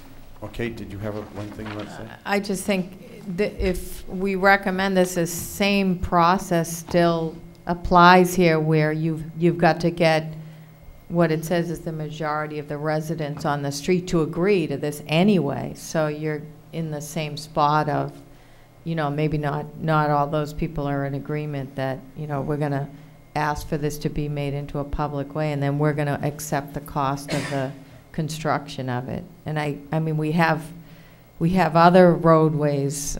Central Street's a good example. It doesn't have sidewalks. It doesn't probably meet the conditions, but I think that in the process of those roadway improvement projects, I've got to think that we've applied for some sort of variances or waivers to be able to utilize the funding to pave roads that might not necessarily comply with every regulation there is. I don't think it eliminates the town's ability for DPW to bring us a street and say, accept this as a public way, and here's how much it's going to cost the town to improve it and, you know, pave it and take care of it.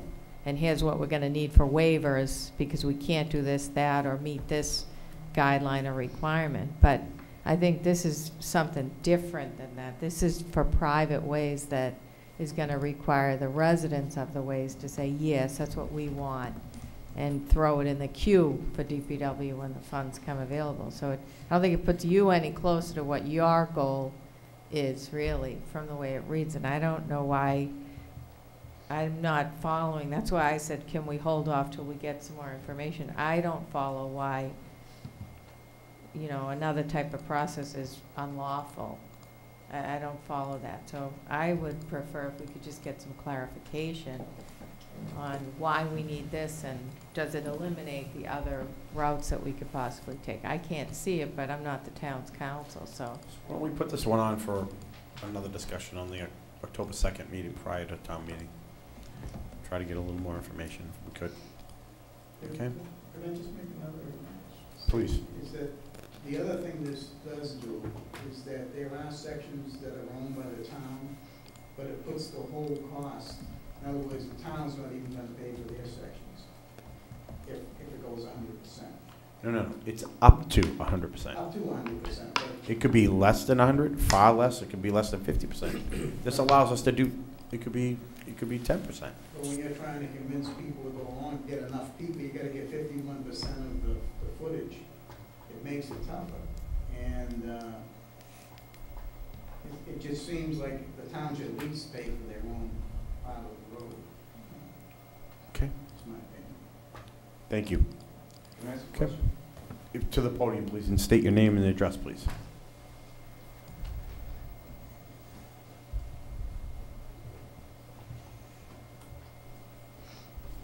First of all, thank you for the opportunity. My name is Tom Way. I'm at 230 Swan Pond Road, and Phil and Rosalie are my neighbors. And my question is, to me, it doesn't really matter 50%, 100%, 75%. We just want to get the road paved. You know, it's been how many administrations of DPWs that we've had? Phil and Rosalie lived here for 40 years. And we just want a decent road. Right now, it's got potholes, rocks, it's washboardy. It's to your point, Mr. Prisco, it's not every time it rains. It's maybe once or twice a year we get stuff delivered and put down. Really, it just puts more rocks on the road. So, you know, there's car damage, there's dust everywhere. We just need it paved, and I really don't know the process. And as far as being a resident is concerned, yeah, great. You know, have it be 50%, have it be 100%. It doesn't really matter. We just want to get the job done and have a decent road. The only part of this road, it's about a mile from the cul-de-sac where all the mailboxes are to the end of the road, about 1 mile. Half of it's paved. No one lives on that section at all. It's just, you know, town forest. So you go, and it's been repaved. So it's nice, it's beautiful, it's a nice road. But you get to where all the people live, and it's a mess. So anyway, save my case, thank you. Thank you. Okay. We're going to go to Article 17. We'll come back to this one.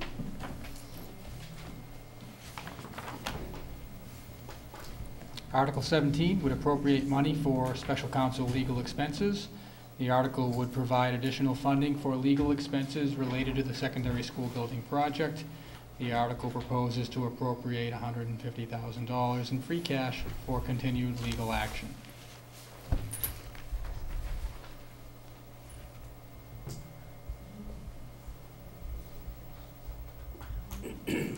Any discussion, any questions?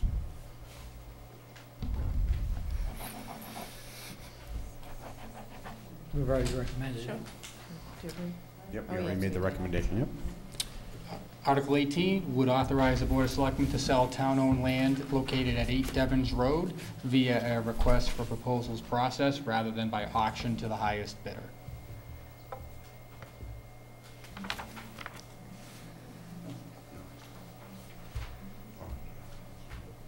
Sorry.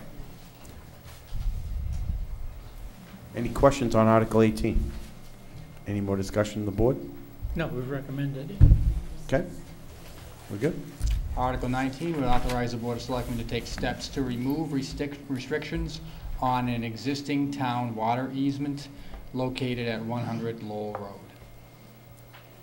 So board members, in case you were aware, the reason why this was requested, we're having an issue trying to get the easement the easement updated for the acquisition, associated with the acquisition of 104 Lowell Road. We received news tonight that that has been approved by the mortgage company, so I believe we will, I'm going to make a recommendation to pass over this article. You would like to wait? Wait till the evening of town meeting. We'll wait, okay. I'm a fan of a document in hand. Okay. But hopefully by town meeting we'll have the document in hand, but we were notified Yes. that it's been signed. So do we want to change this to a recommendation to be made at town meeting? I would leave the recommendation as is. Just a question, would this, Doesn't matter to me. would this authorize the board to take by eminent domain? It's not mentioned? Yes. It would. Acquired by any means, any lawful means, including by eminent domain, which the Yep. board already has the authority because it's for potable water purposes anyway, but. Oh, yeah, because generally, I've seen the articles would include that. I don't have my copy of the warrant I in believe it front of says me, that. but I believe it Okay, does. sorry, yep, I don't have it. Okay, good. But that's, they've already approved the, Right, no, they've Yeah. approved it, that's wonderful. Yeah. That's a good thing, It's a good thing. it's a very good thing. Yep, it's right in there. Good, okay. Okay. Any other questions? So we may revisit our recommendation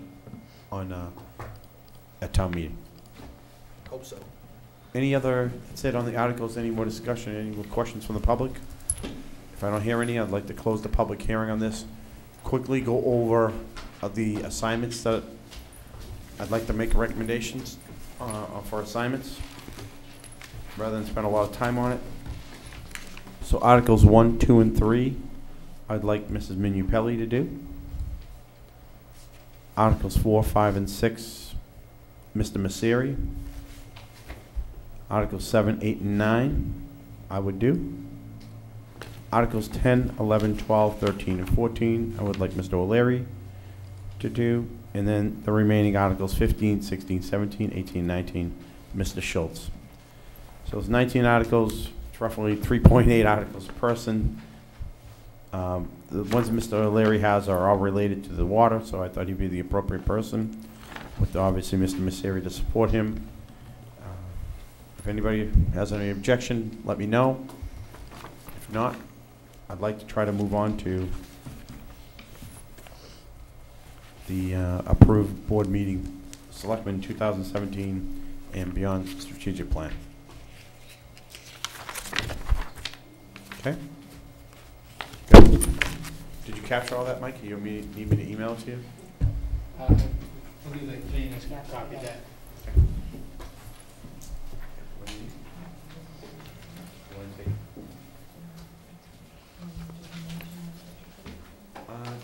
I'd like to just discuss this. We're gonna bring something up on the strategic plan. Let me go through it real quick.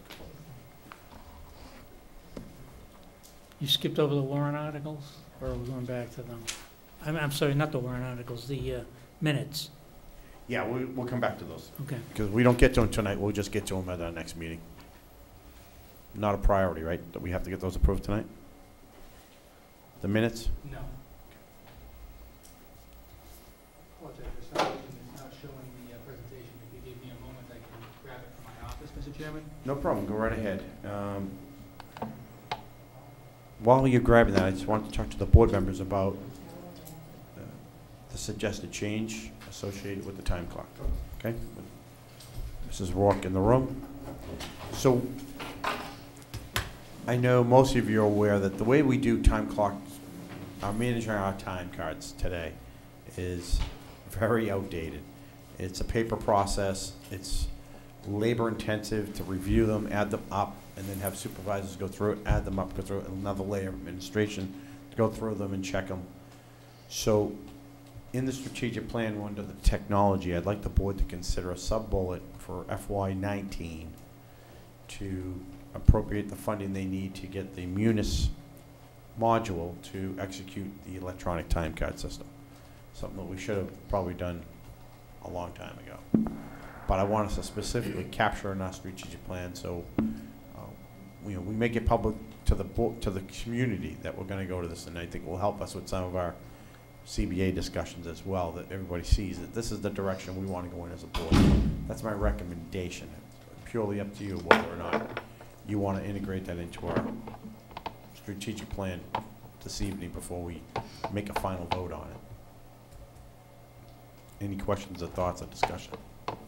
Do we have an estimate of what the Munis system, that module costs at this point? So we have the capability currently with the modules that we have within Munis to do time entry, which would replace the paper timesheets that non-union employees use. and as well as some other unions use the same timesheet format. However, we would need funds for implementation for that module. So the module exists already, it's just not being utilized, and we would need consulting funds to implement that module. What about hardware for reading the time cards or whatever, or electronic input? So, Is it going to be direct electronic input? It's direct electronic input, Okay. so we would have to evaluate the hardware needs of departments that may not have a workstation per employee. Most of the departments do, potentially maybe the library doesn't. We'd have to evaluate that. Like a DPW barn, what about in that Well, situation? the DPW already has in their budget for a time clock to replace the current time clock that exists down there, and that time clock would be electronic and it would automatically upload into Munis, so they would not be part of this time entry within Munis. So the module within Munis that this time entry is employee self-service, which we implemented maybe 3 or 4 years ago for the emailing of direct deposit advices and how employees also change their W-4s. So we do already have the module, it would just be for implementation. So, Michael? Go right ahead, Mr. So I have one of my customers, a fairly large facility, and they take time both from the computer where people have desktop computers, they can enter their time, and then in the warehouse and in several other locations that they actually have an electronic time reader that those employees can put their time in. Correct. And that would be similar to what we're going to I was going to say do down at DPW. DPW would, punch in similar to the warehouse that you're speaking of, and then if I was coming in for the day, I would log into my computer and punch in. If I was off-site and I was starting a meeting somewhere, I could do it from my phone, I could do it from an iPad. You can do it wherever you have access to employee self-service. And employee self-service sits on its own server. If you go to the town's website, it's actually at the bottom of the page. It's for employees, and it links you to the website. So it's a secure website. So, Michael, I have no problem adding that. As a sub-bullet under technology, if we could maybe pull up that slide.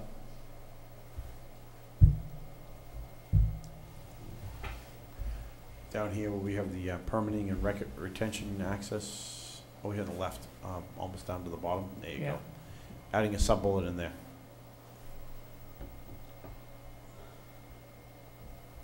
If Mr. O'Leary, any objection or concern? No, I just have a question as far as how it's currently being implemented. Does it give them real time as far as what they have a vacation, or earned time vacation, sick leave, personal time, what they have in the books? So that would be another step. That would be another step in the process of implementation. We would have to add the accrual piece to that. When the town purchased the payroll module of Munis, that was available then. It was not implemented. That was prior to my arrival. So that is something that would have to be implemented as well. Okay, because again, before I retired, I went from a paper timesheet that was submitted on a weekly basis, and then a separate one for expenses, timesheet expenses, to electronically, where we just did it, weekly. And again, you can see real time. Right. When you put in, 8 hours vacation, it's subtracted from your vacation time. You can see it right there. And that would take place. Right, and then the only, say, safeguards that were in place is that, certain managers had responsibility for okaying it. In other words, the employee puts it in, but then someone has to okay it. And it wasn't just anybody at payroll or the comptrollers or anyone else. It was an immediate supervisor who knew who you were and what you were supposed to be doing. And that would be the same thing here. Okay. There would be a workflow that would be set up, whether it would be, the department head or their direct manager.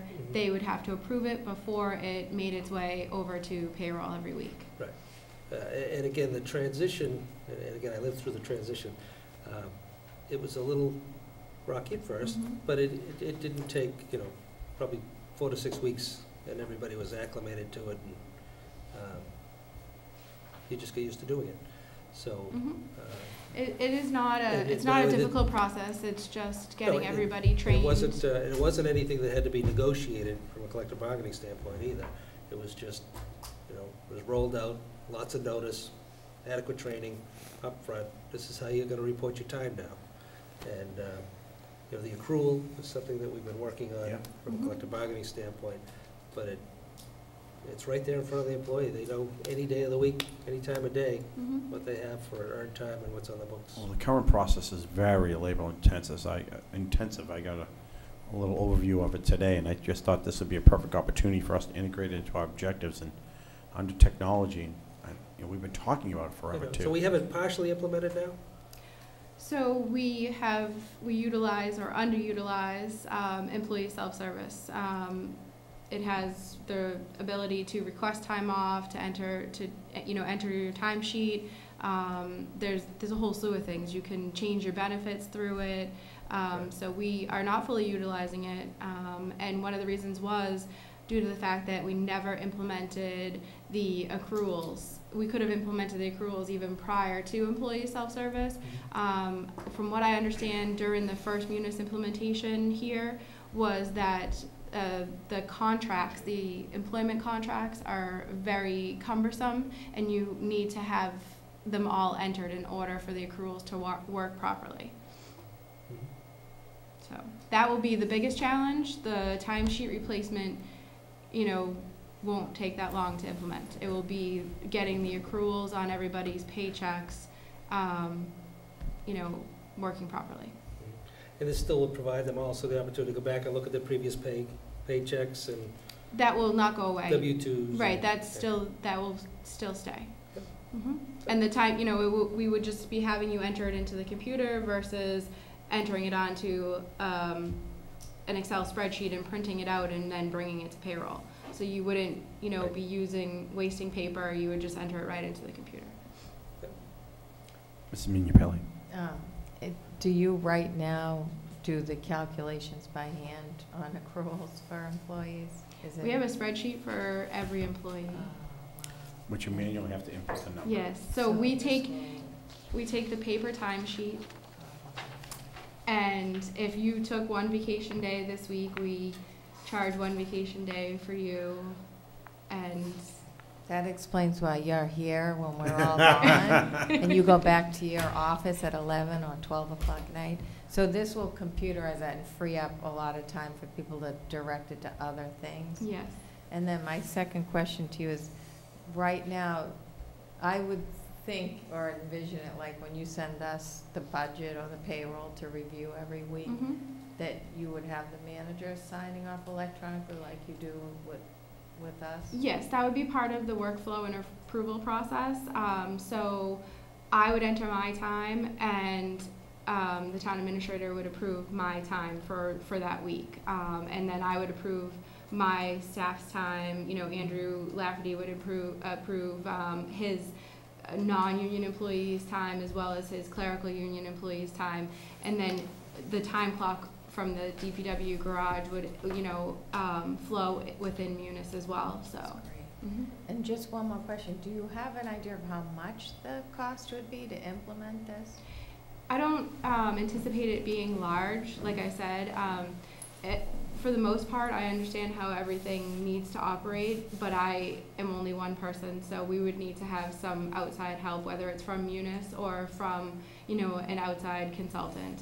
So I would assume, I would say $25,000. So when we go through the budget this year, for the next year, hopefully we'll have that information as you get your presentations. Okay. Yes. Okay, good. Thank you. Are you staying for this? Is there anything else we need to do? I'm staying for executive session. Okay. We're going to try to go through this very quickly, so we don't keep you here all this thing.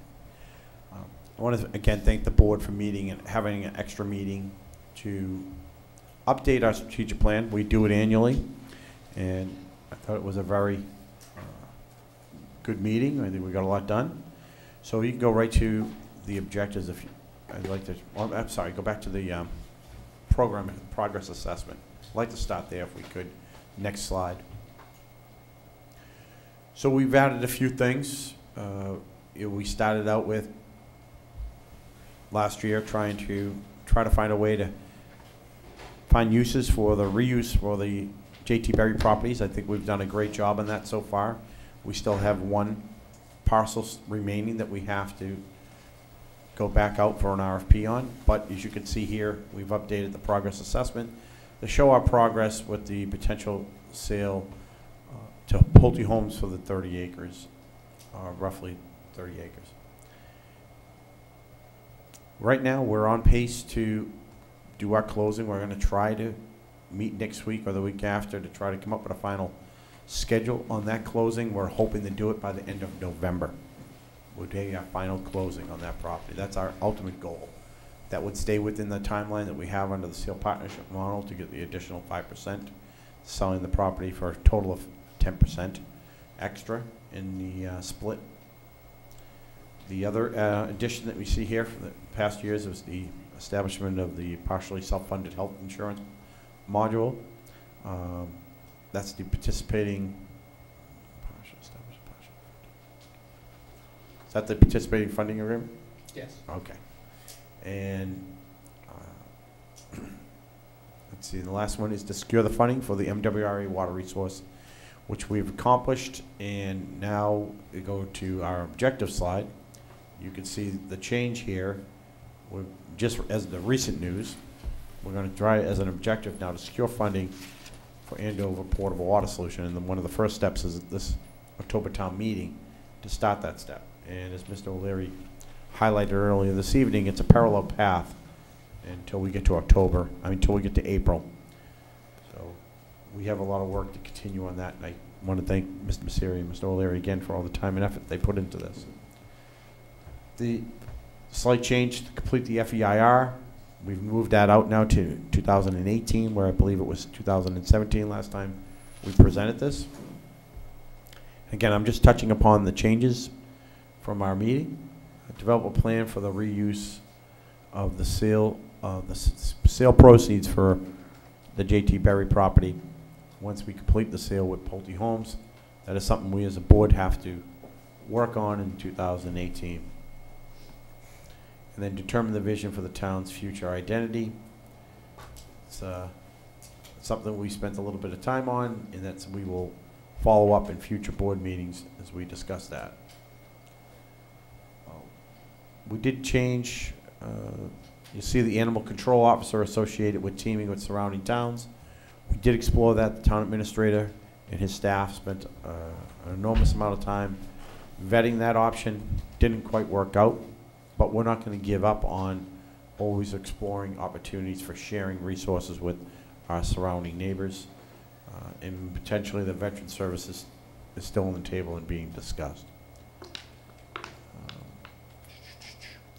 We have a warrant article associated with our feasibility, where as we improve town buildings, we want to focus heavily on our town hall potential replacement and our fire station relocation and replacement as part of that feasibility study, so it's on our objectives.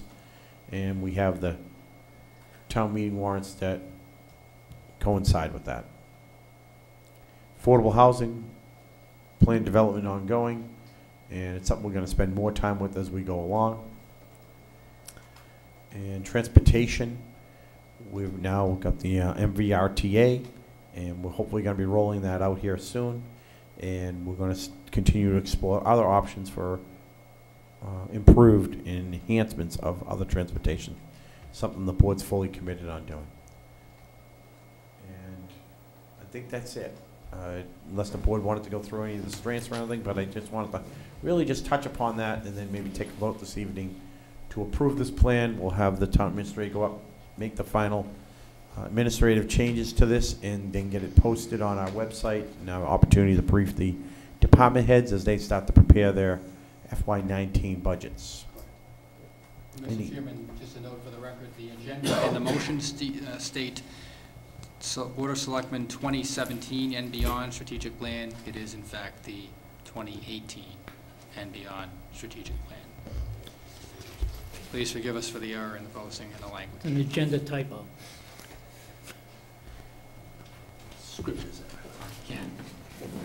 So you waiting for a motion? I am. Mr. Chairman, I move to approve the Board of Selectmen 2018 and beyond strategic plan.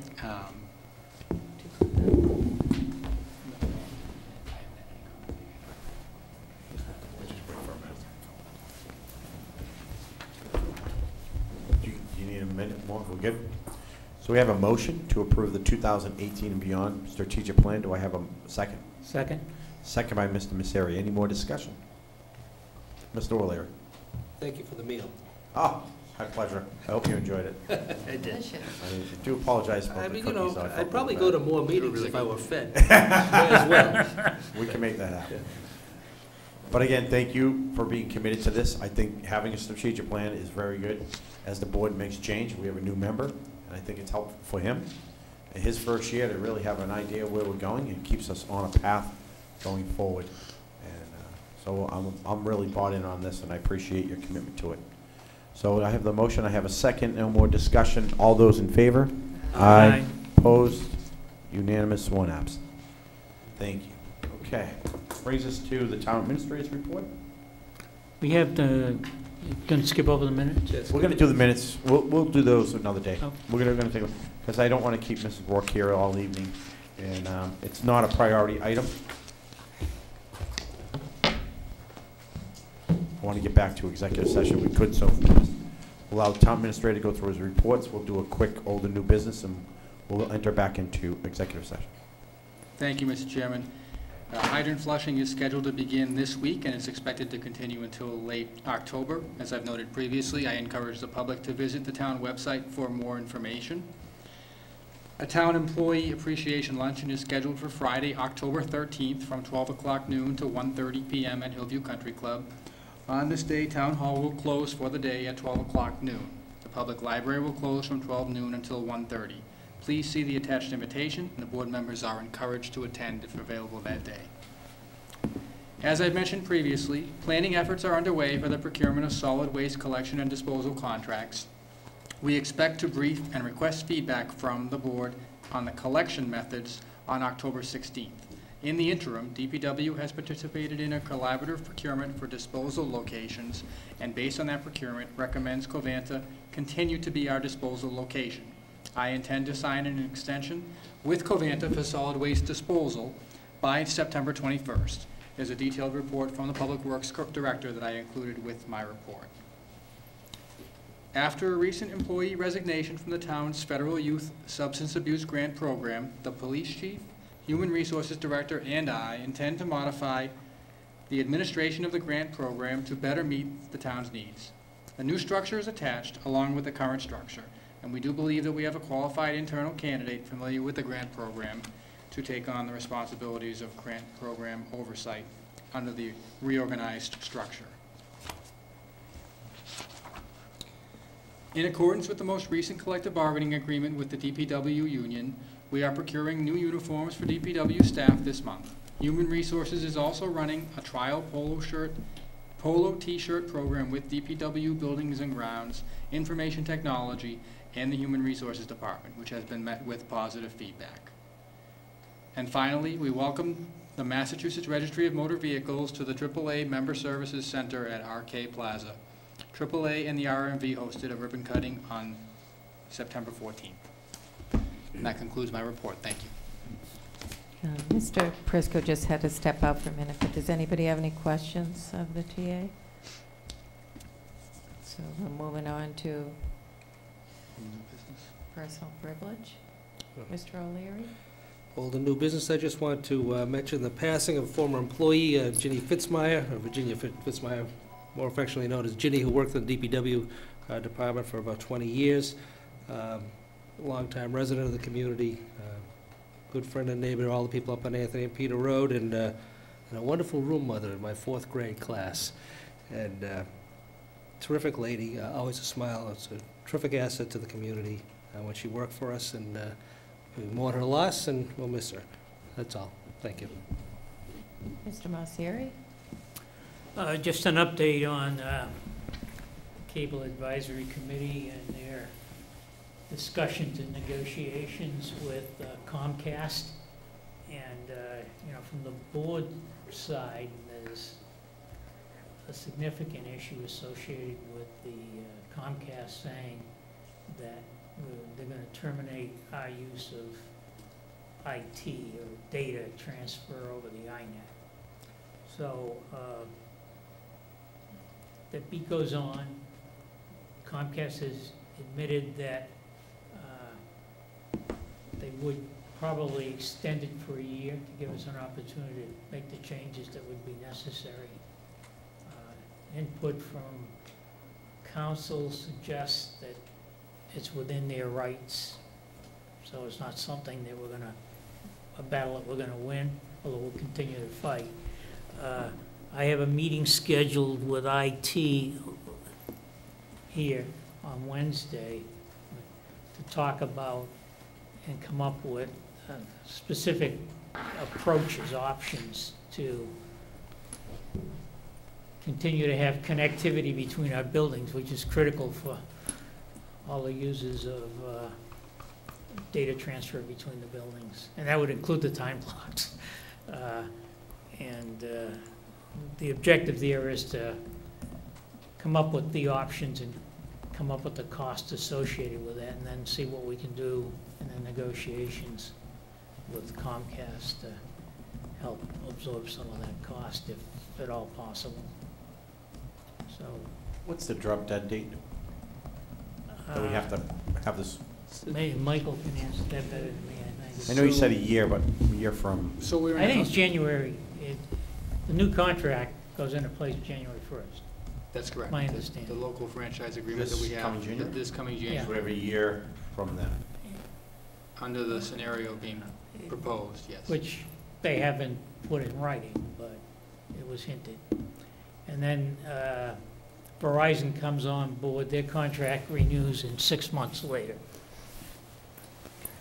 probably July 1st. So there's a small chance that could actually get shut off in January. I don't think that's going to happen. I think they'll work.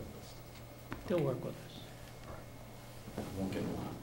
You know, we've made the We point. should be We've made the alarmed. point, we're in, you know, We should be alarmed, or we should be upset. we're on a fiscal year, you know, and Do we need to ask them to come here, sit with us, or no? at some point, maybe. Yeah. Not yet. Okay. Thank you on that. Anything else?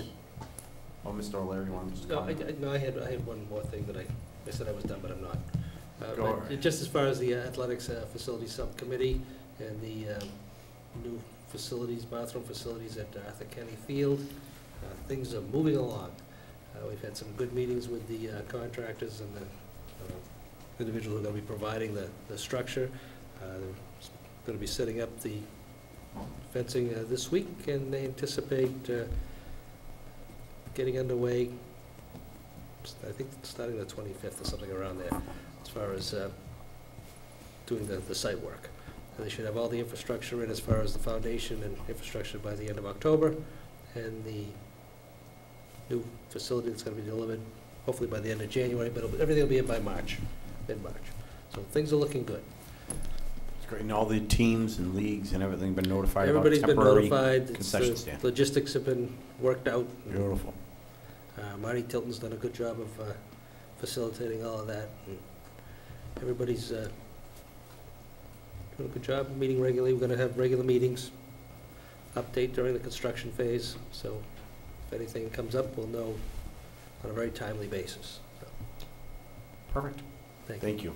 Mr. Massaro, are you all set? I'm all set. Thank you, Kate, for taking over from me. You had to run out for a second. Go ahead.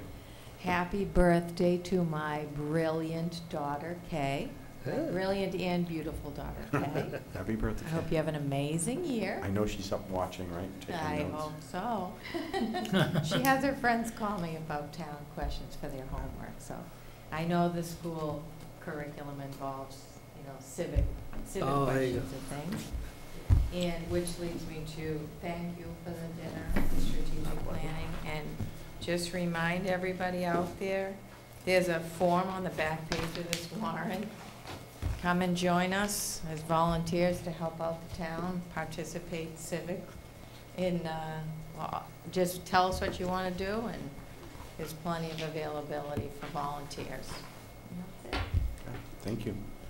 I don't have anything this evening, so if we're good, I'd like to take a motion to enter back into executive session, including the finance director. Sure.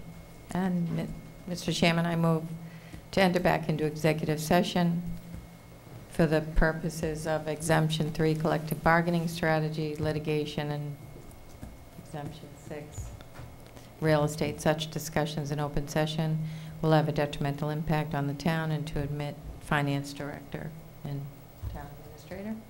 And we will Go enter into open session for adjournment. Okay, all right. So we will return to open session for purposes of adjournment. Second. Second by Mr. Messeri. Mr. O'Leary. Aye. Mr. Messeri. Aye.